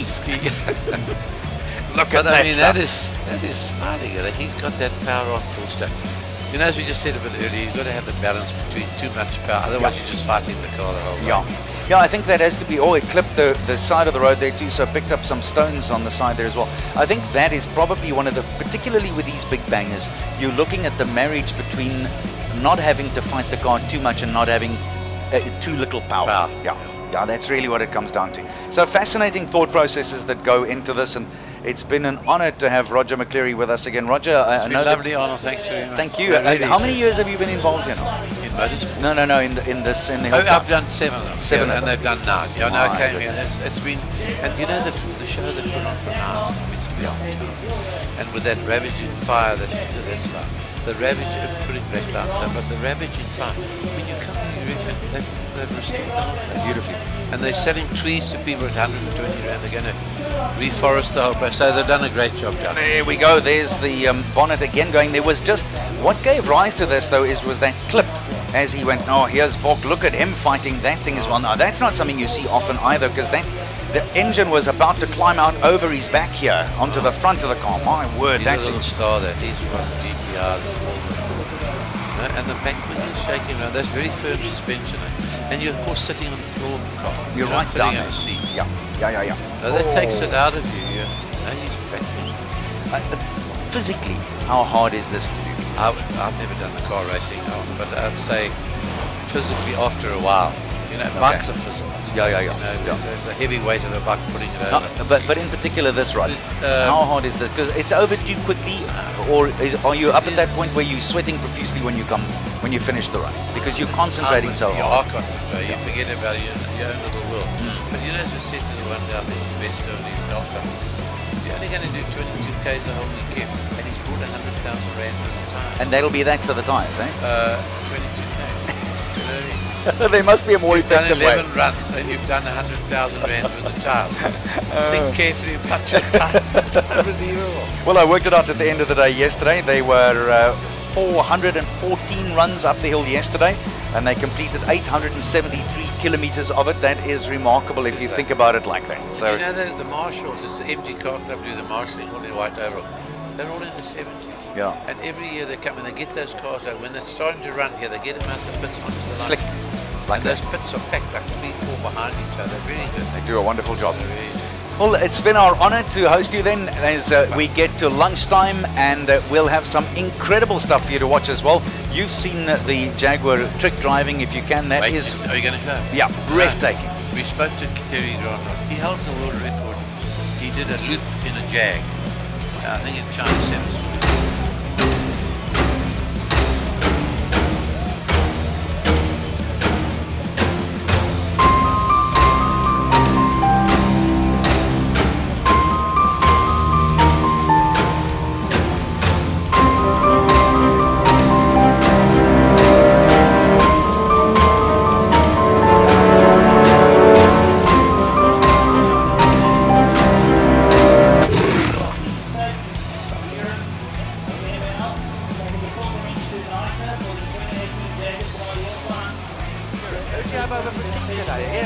Lewis came out.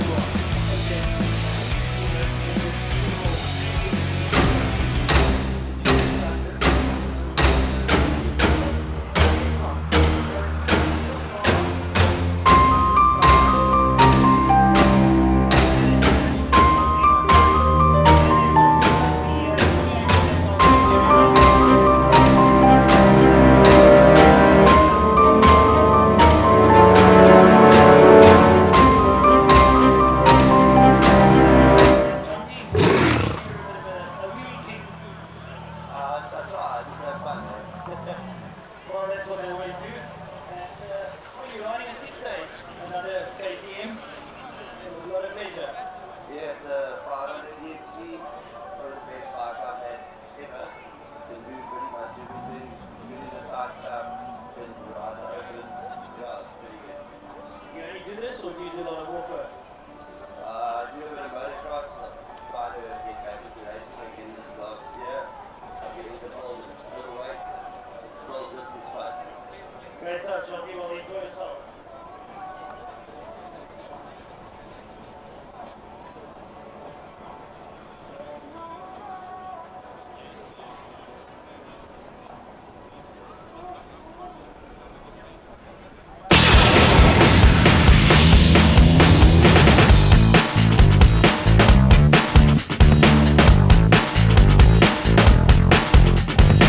We're off to the Jaguar Simola Hillclimb. I'm rolling in the coolest compact SUV. This is the Jaguar E-Pace. Off we go.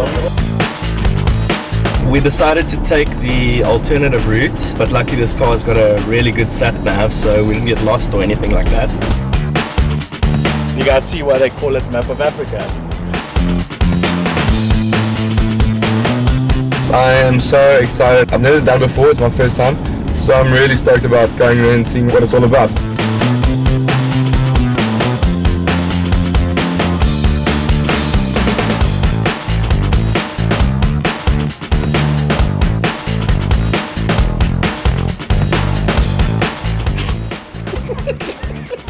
Lekker.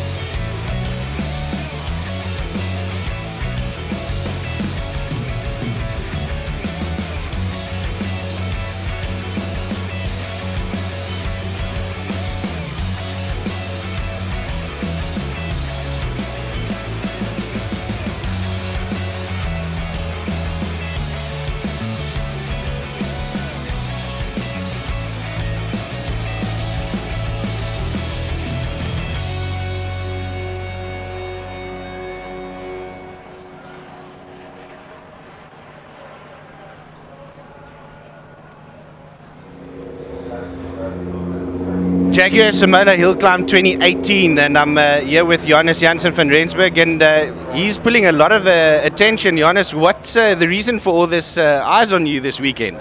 Well, we brought this car. It's a Nissan Leaf Nismo race car, and it's import from Japan. And it is actually the first time in history that electric car will compete in an MSA sanctioned event, and being Simola Hillclimb. Okay, so that explains a lot. Johannes, it's definitely a looker. It looks very nicely, and definitely stealing the show from the Nissan side, maybe a little bit more attention than the GTRs. Yeah, for sure. You know, it's something that most people have never seen. So that was the intention. Bring it to Simola, show a typical petrol-head event that we can still have fun in an electric way, you know, maybe a more green or zero emissions type of way. Yeah. Listen, can you tell us a bit about the specs and horsepower and all that sort of stuff? Because obviously now this being a battery or electric vehicle, tell us about that. Okay, so this car is a monocoque body built from carbon fiber, so it's very light. Total weight is 930 kilograms. It's been converted to a rear-wheel drive, rear-mounted engine or electric motor, but it uses the stock standard powertrain from the road car. So 80 kilowatts to 80 Newton meters of torque.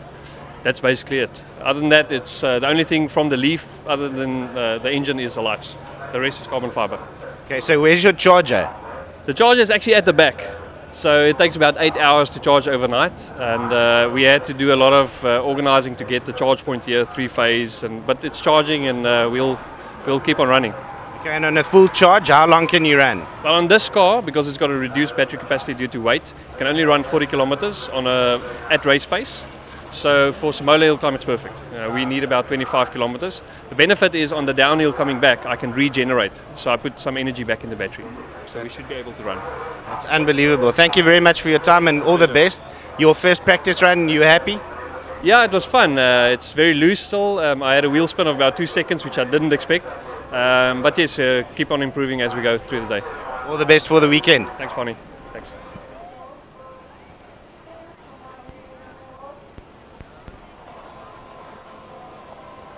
Guys, it's the Jaguar Simola Hillclimb 2018. I'm standing here with Pierre Bester. He's from the Penta Motor Group. They're running the Alpha Julias this year. Pierre, great to see Alpha back at the hill. Yeah, what a wonderful car. It's lovely to be here. I'm looking forward to good times today. So you've just been up the hill for the first practice run this morning. How did it go? It went very well. We're busy still checking out what setup we're going to use and what mode are we going to go, dynamic or race mode. So the first run is basically just to feel the track, see how it is, look at the conditions, and then we'll start working from there. Okay, Pierre, so it's been a big build-up to the preparation for this day today. How long have you guys prepared for this event? Me personally, 6 months, but I've only had access to the car about 6 weeks ago, and we had 3 outings to Swartkoop, so we did some testing and all that, and now today we must put it into practice. Your partner in crime here, Piet Badenhorst, how's he going? Piet Potgieter is, Piet Potgieter is doing well. I think my very first time ever on the hill was a 59, he did a 57, so he's on the right track, and I will see him improved a lot today. Okay, awesome. Thank you very much for your time. You're welcome. Guys, the Jaguar Simola Hillclimb 2018, I'm with Peter and Paige, father-daughter combination. Peter, how's the preparation gone? Yeah, no, we've done okay. The cars should be good. Had a good day yesterday. We did Classic Car Friday. Paige, myself, and Dirk Venter, our partner. That was a really good day for all of us, and yeah, hopefully we can keep it rolling. Awesome, man. Paige, tell us about the car that you're going up the hill today. I'm in a Shelby Super Snake 750 horsepower machine, so it's got a lot of power. I'm going to take it easy the first few runs, just find my feet, see how the track is, and try to give it horns a bit later. Tell us about the competition between you guys. No competition between. I'm driving a bucky here, so I'm just going to have fun. Absolutely awesome. He did knock me off the podium yesterday though in class. So there's a bit of a thing going on. Guys, all the best for today. Keep it on the road, keep it safe, and we'll see you at the top of the hill. Thank you so much. Thanks, guys. Thanks a lot.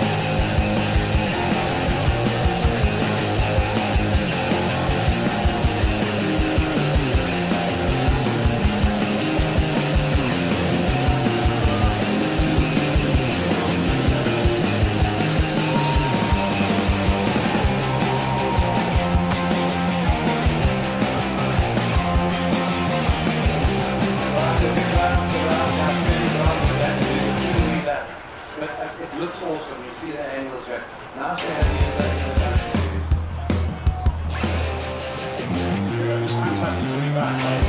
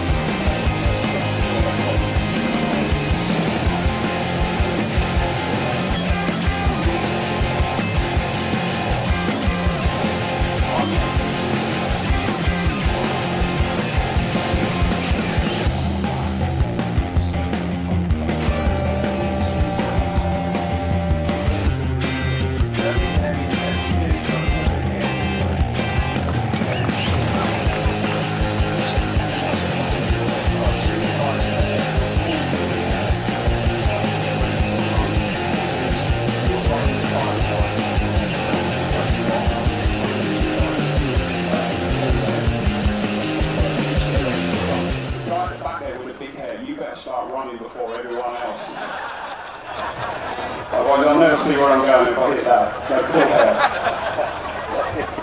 That's lovely. Very heavy. Yeah, very good.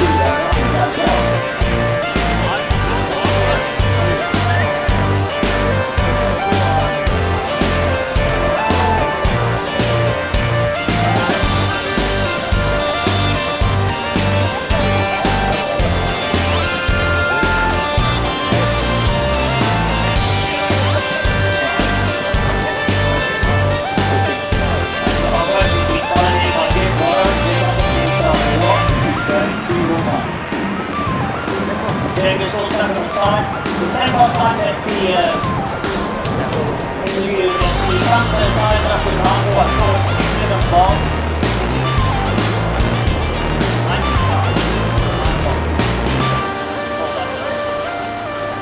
Lots of difference, especially oil feed. Motor. Look at that around the corner first. Unbelievable. Over the first, the top of the early. That man around the corner, he goes around the corner. Nice slide on the fan base. That's right. That was about 60 seconds equal.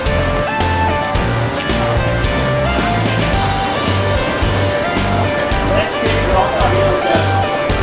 The rubbers are on the front side. And that's the top.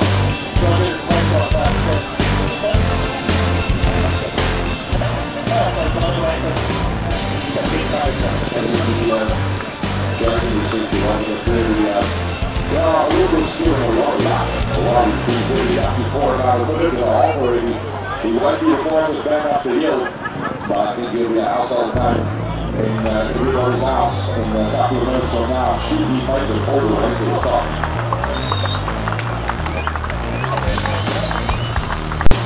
Right, so he's making his way up to the top. When he makes it up to the top of the hill, it will probably be a good master record for the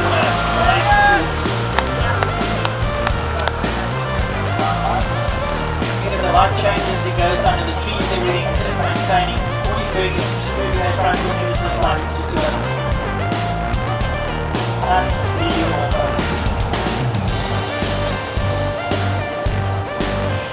What happens when you get two flat wheels? They're on the other two. Brilliant stuff.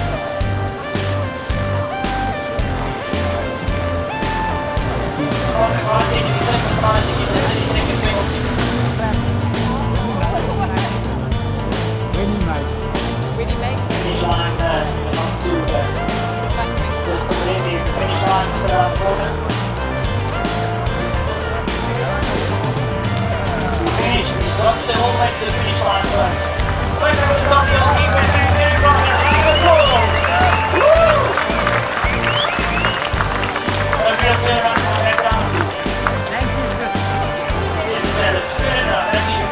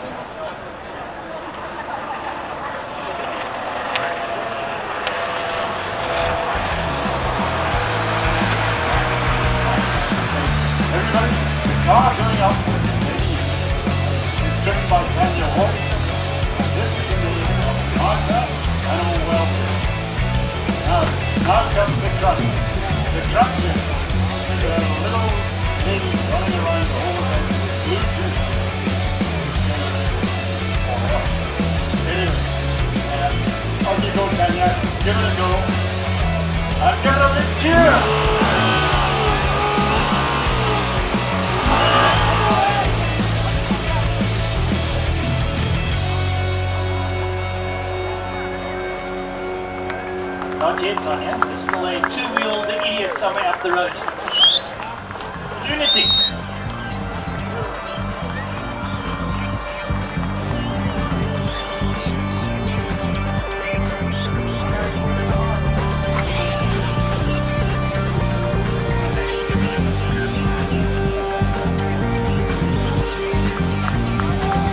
wrong was on 2 wheels, he couldn't make it back down on 4, he's now ambled somewhere into the forest. Right, that's on their way down. I was going to say to the young lady who stood like coming towards you on 2 wheels, you've got a learner's license, so there's up the hill, so rather just have a wide berth out there, so it looks like he's coming back on the line.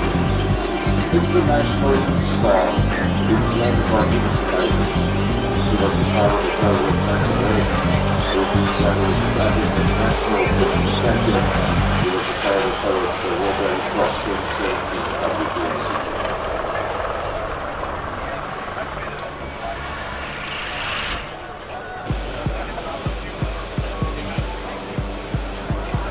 I'll tell you, of course, he's a local here in welfare.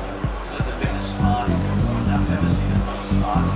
He's driving this Audi, and really, probably had him the last few nights on that top, everything, animal welfare. On the top of the list, also getting trees in the area. This whole area is just recovering utterly. And a lot of people chocolate hills and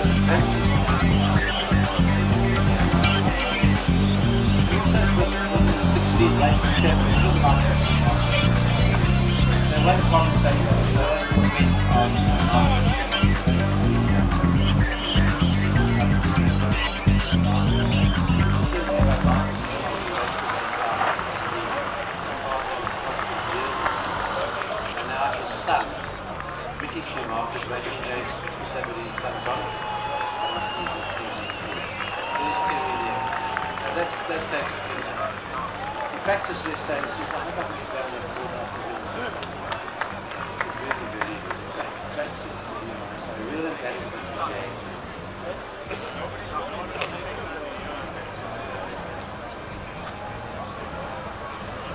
So 7 stories with something like that.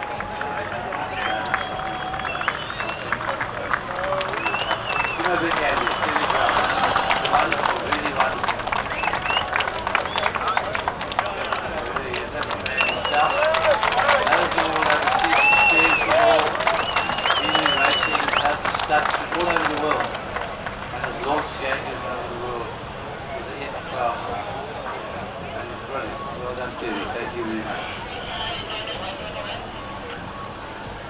You'll see Tanya, she's behind the roof, she's the one with the white teeth. She never stops smiling. Yeah.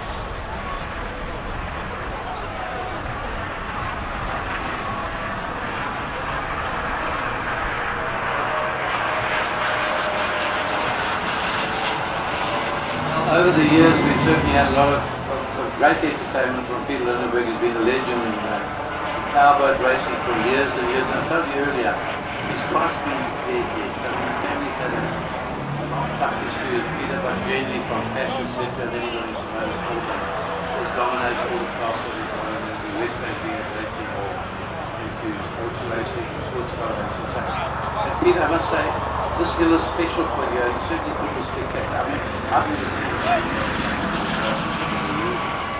Yeah, those 2 years, it was really good. Incredible car. Make no mistake, the car. Never expected to do this. To be honest, I didn't think that it could do what it did. And I think it's just because we're getting the head of the downfall.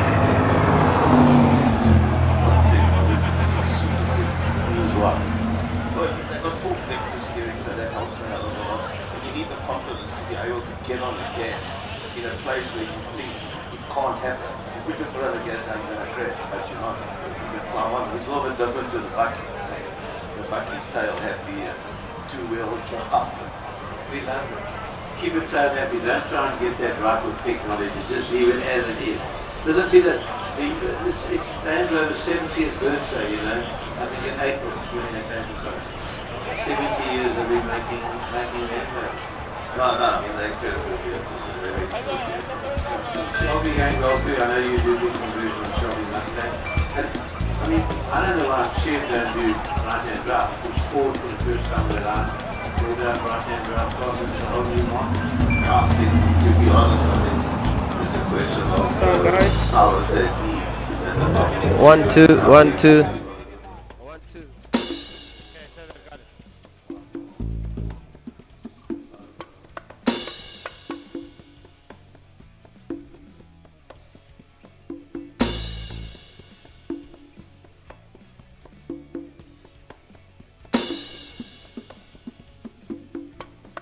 I've been doing a few runs, passenger runs, to try and learn the course over the last day or so. So I kind of got my head in where it was left and where it was right. What I didn't account for was there's some quite, you know, big up and down holes on parts of track that I'm not using when I'm going up at speed on four wheels. So I hit one of those, so we nearly went over. That was about a third of the way up. So I've remembered that for next time. I'll steer clear of it. And I kind of picked up a puncher up towards the end. I could hear the air whistling out of the tyre, so I dropped it just short. So I didn't actually do the full course. I was maybe 30 or 40 yards short of the finish. So we can do a full run this afternoon. Awesome, Terry. Well, it was unbelievable. Tell us about the pressures in the tyres that you have to run. Sure. So the pressures here is well over 6 bars, so they're so hard. The reason for that is the tyre would just fold on itself. The weight of the car all on that one point, and I'm running on the sidewall. If you have a look, I'm using that much of the tyre on the side. It's worn out already. That was a new set, so they're just going to last the full run, I think. Okay, so that's absolutely one set per run. One set per run, yeah. 2 tyres will be worn out. The treads are perfect, so if anyone wants to buy some second-hand tyres, the treads are amazing. The sidewalls aren't very good, but the treads are awesome. Thank you very much. We look forward to the next run. Thank you. See you guys.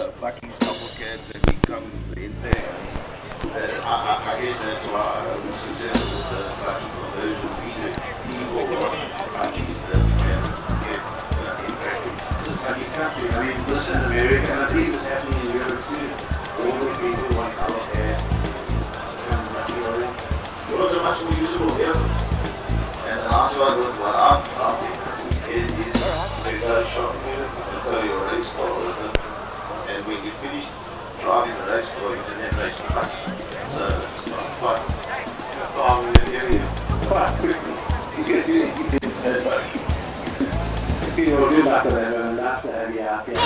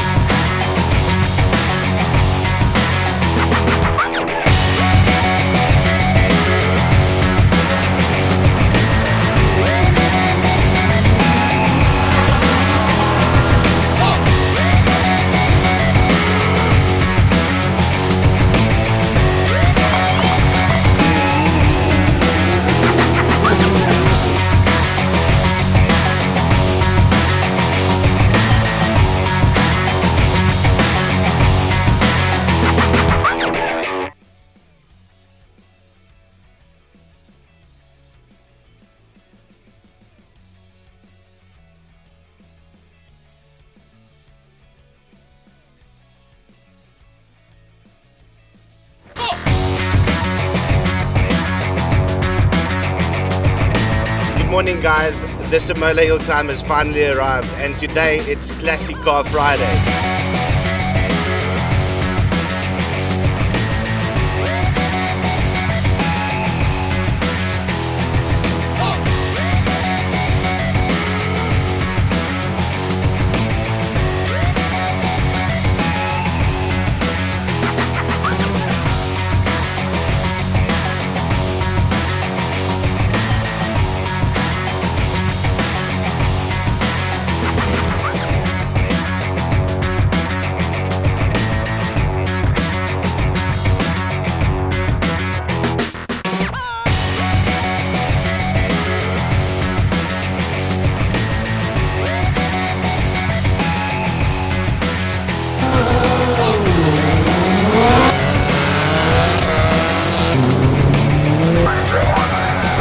time. Check out the live stream on our website, on YouTube, and also on Facebook.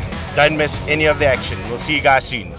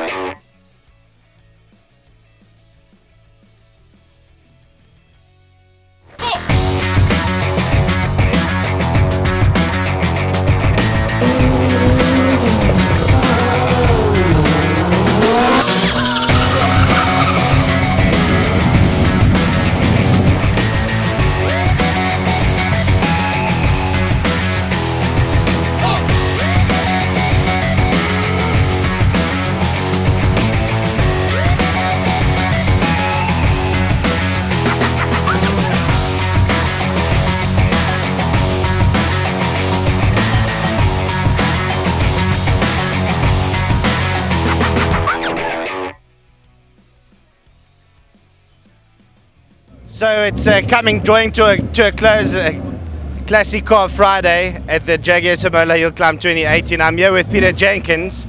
Peter, how's it going so far, man? We're having a great day so far. Thanks very much. We've just finished the class finals, and I think we've ended up second overall. Ian Schofield and myself in the March are having a good dice with each other. Franco's way ahead. So now it's up to the main event while we're here, is that top 10 shootout. And hopefully we can get a podium on that.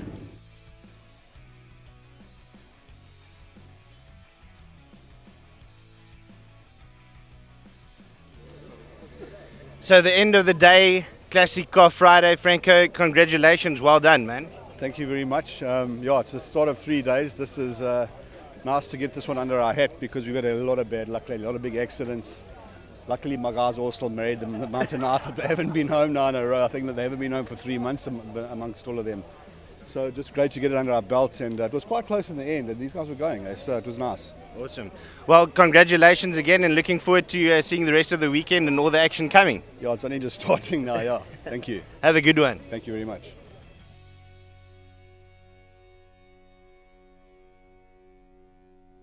Richard, welcome, and are you excited? Yeah, very excited to be here again for the 5th time.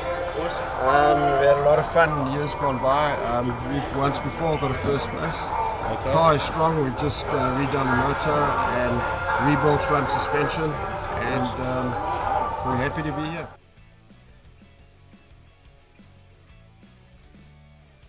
Walking up and down the pits, not a lot of ladies that we find here, and now I've heard and seen that you've competed in every event since it started. We've been in every event, and it just gets better every year. It is fantastic. Really is a good event.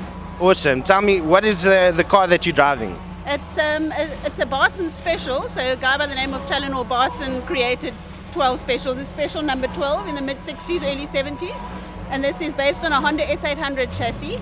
We go as fast as we can. They're old cars, they're classics. They're not specially built for the hill climb, so you know, we just do what we can with them and have fun doing it.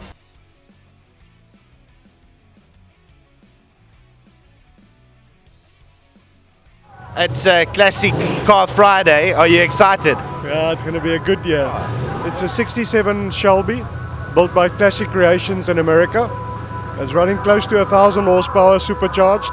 Really? It's going to be fun. Yeah.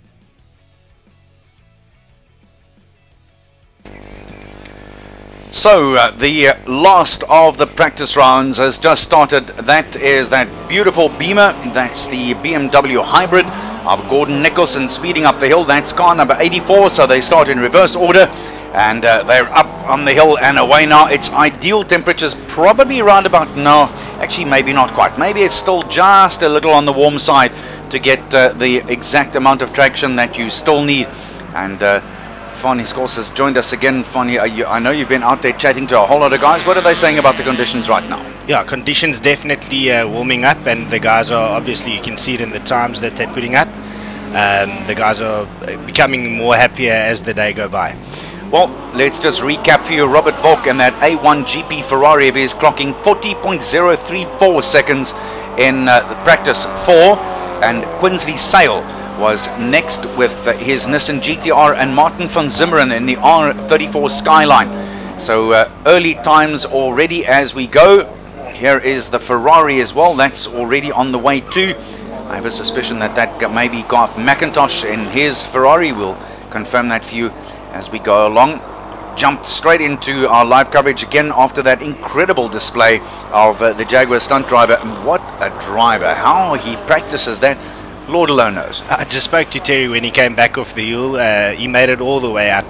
He's very hard on himself. He basically put the car down just before the finish line, so he was very upset with himself.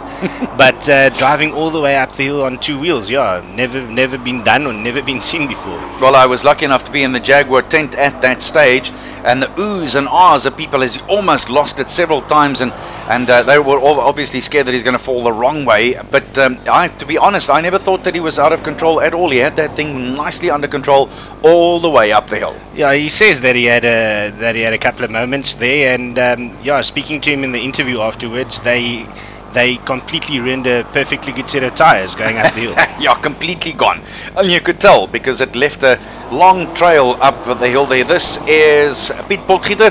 This is one of Penta's Julia's. Tell us about this car and how much you know about it. Yeah, I spoke to Piet just in the break after the previous qualifying or practice round, and he's actually took off 8 seconds off his previous lap, so he's doing very well and getting used to conditions and the car.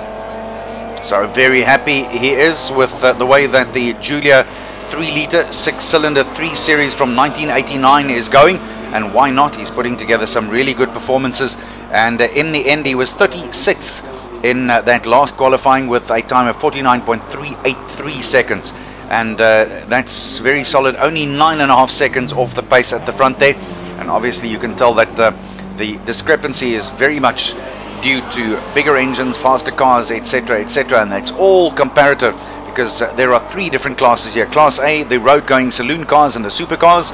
Class B, the modified saloon cars, and then Class C, the single-seaters and the sports vehicles.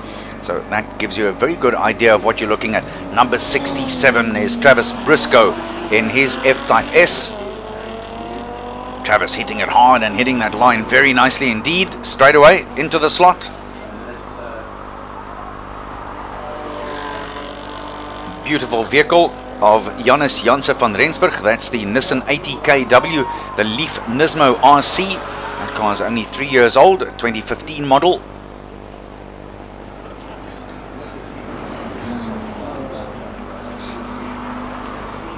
Yeah, speaking to Janus this morning, that was his first proper start, taking that Nissan Leaf up the hill, and he actually had wheel spin that completely surprised him with this electric car.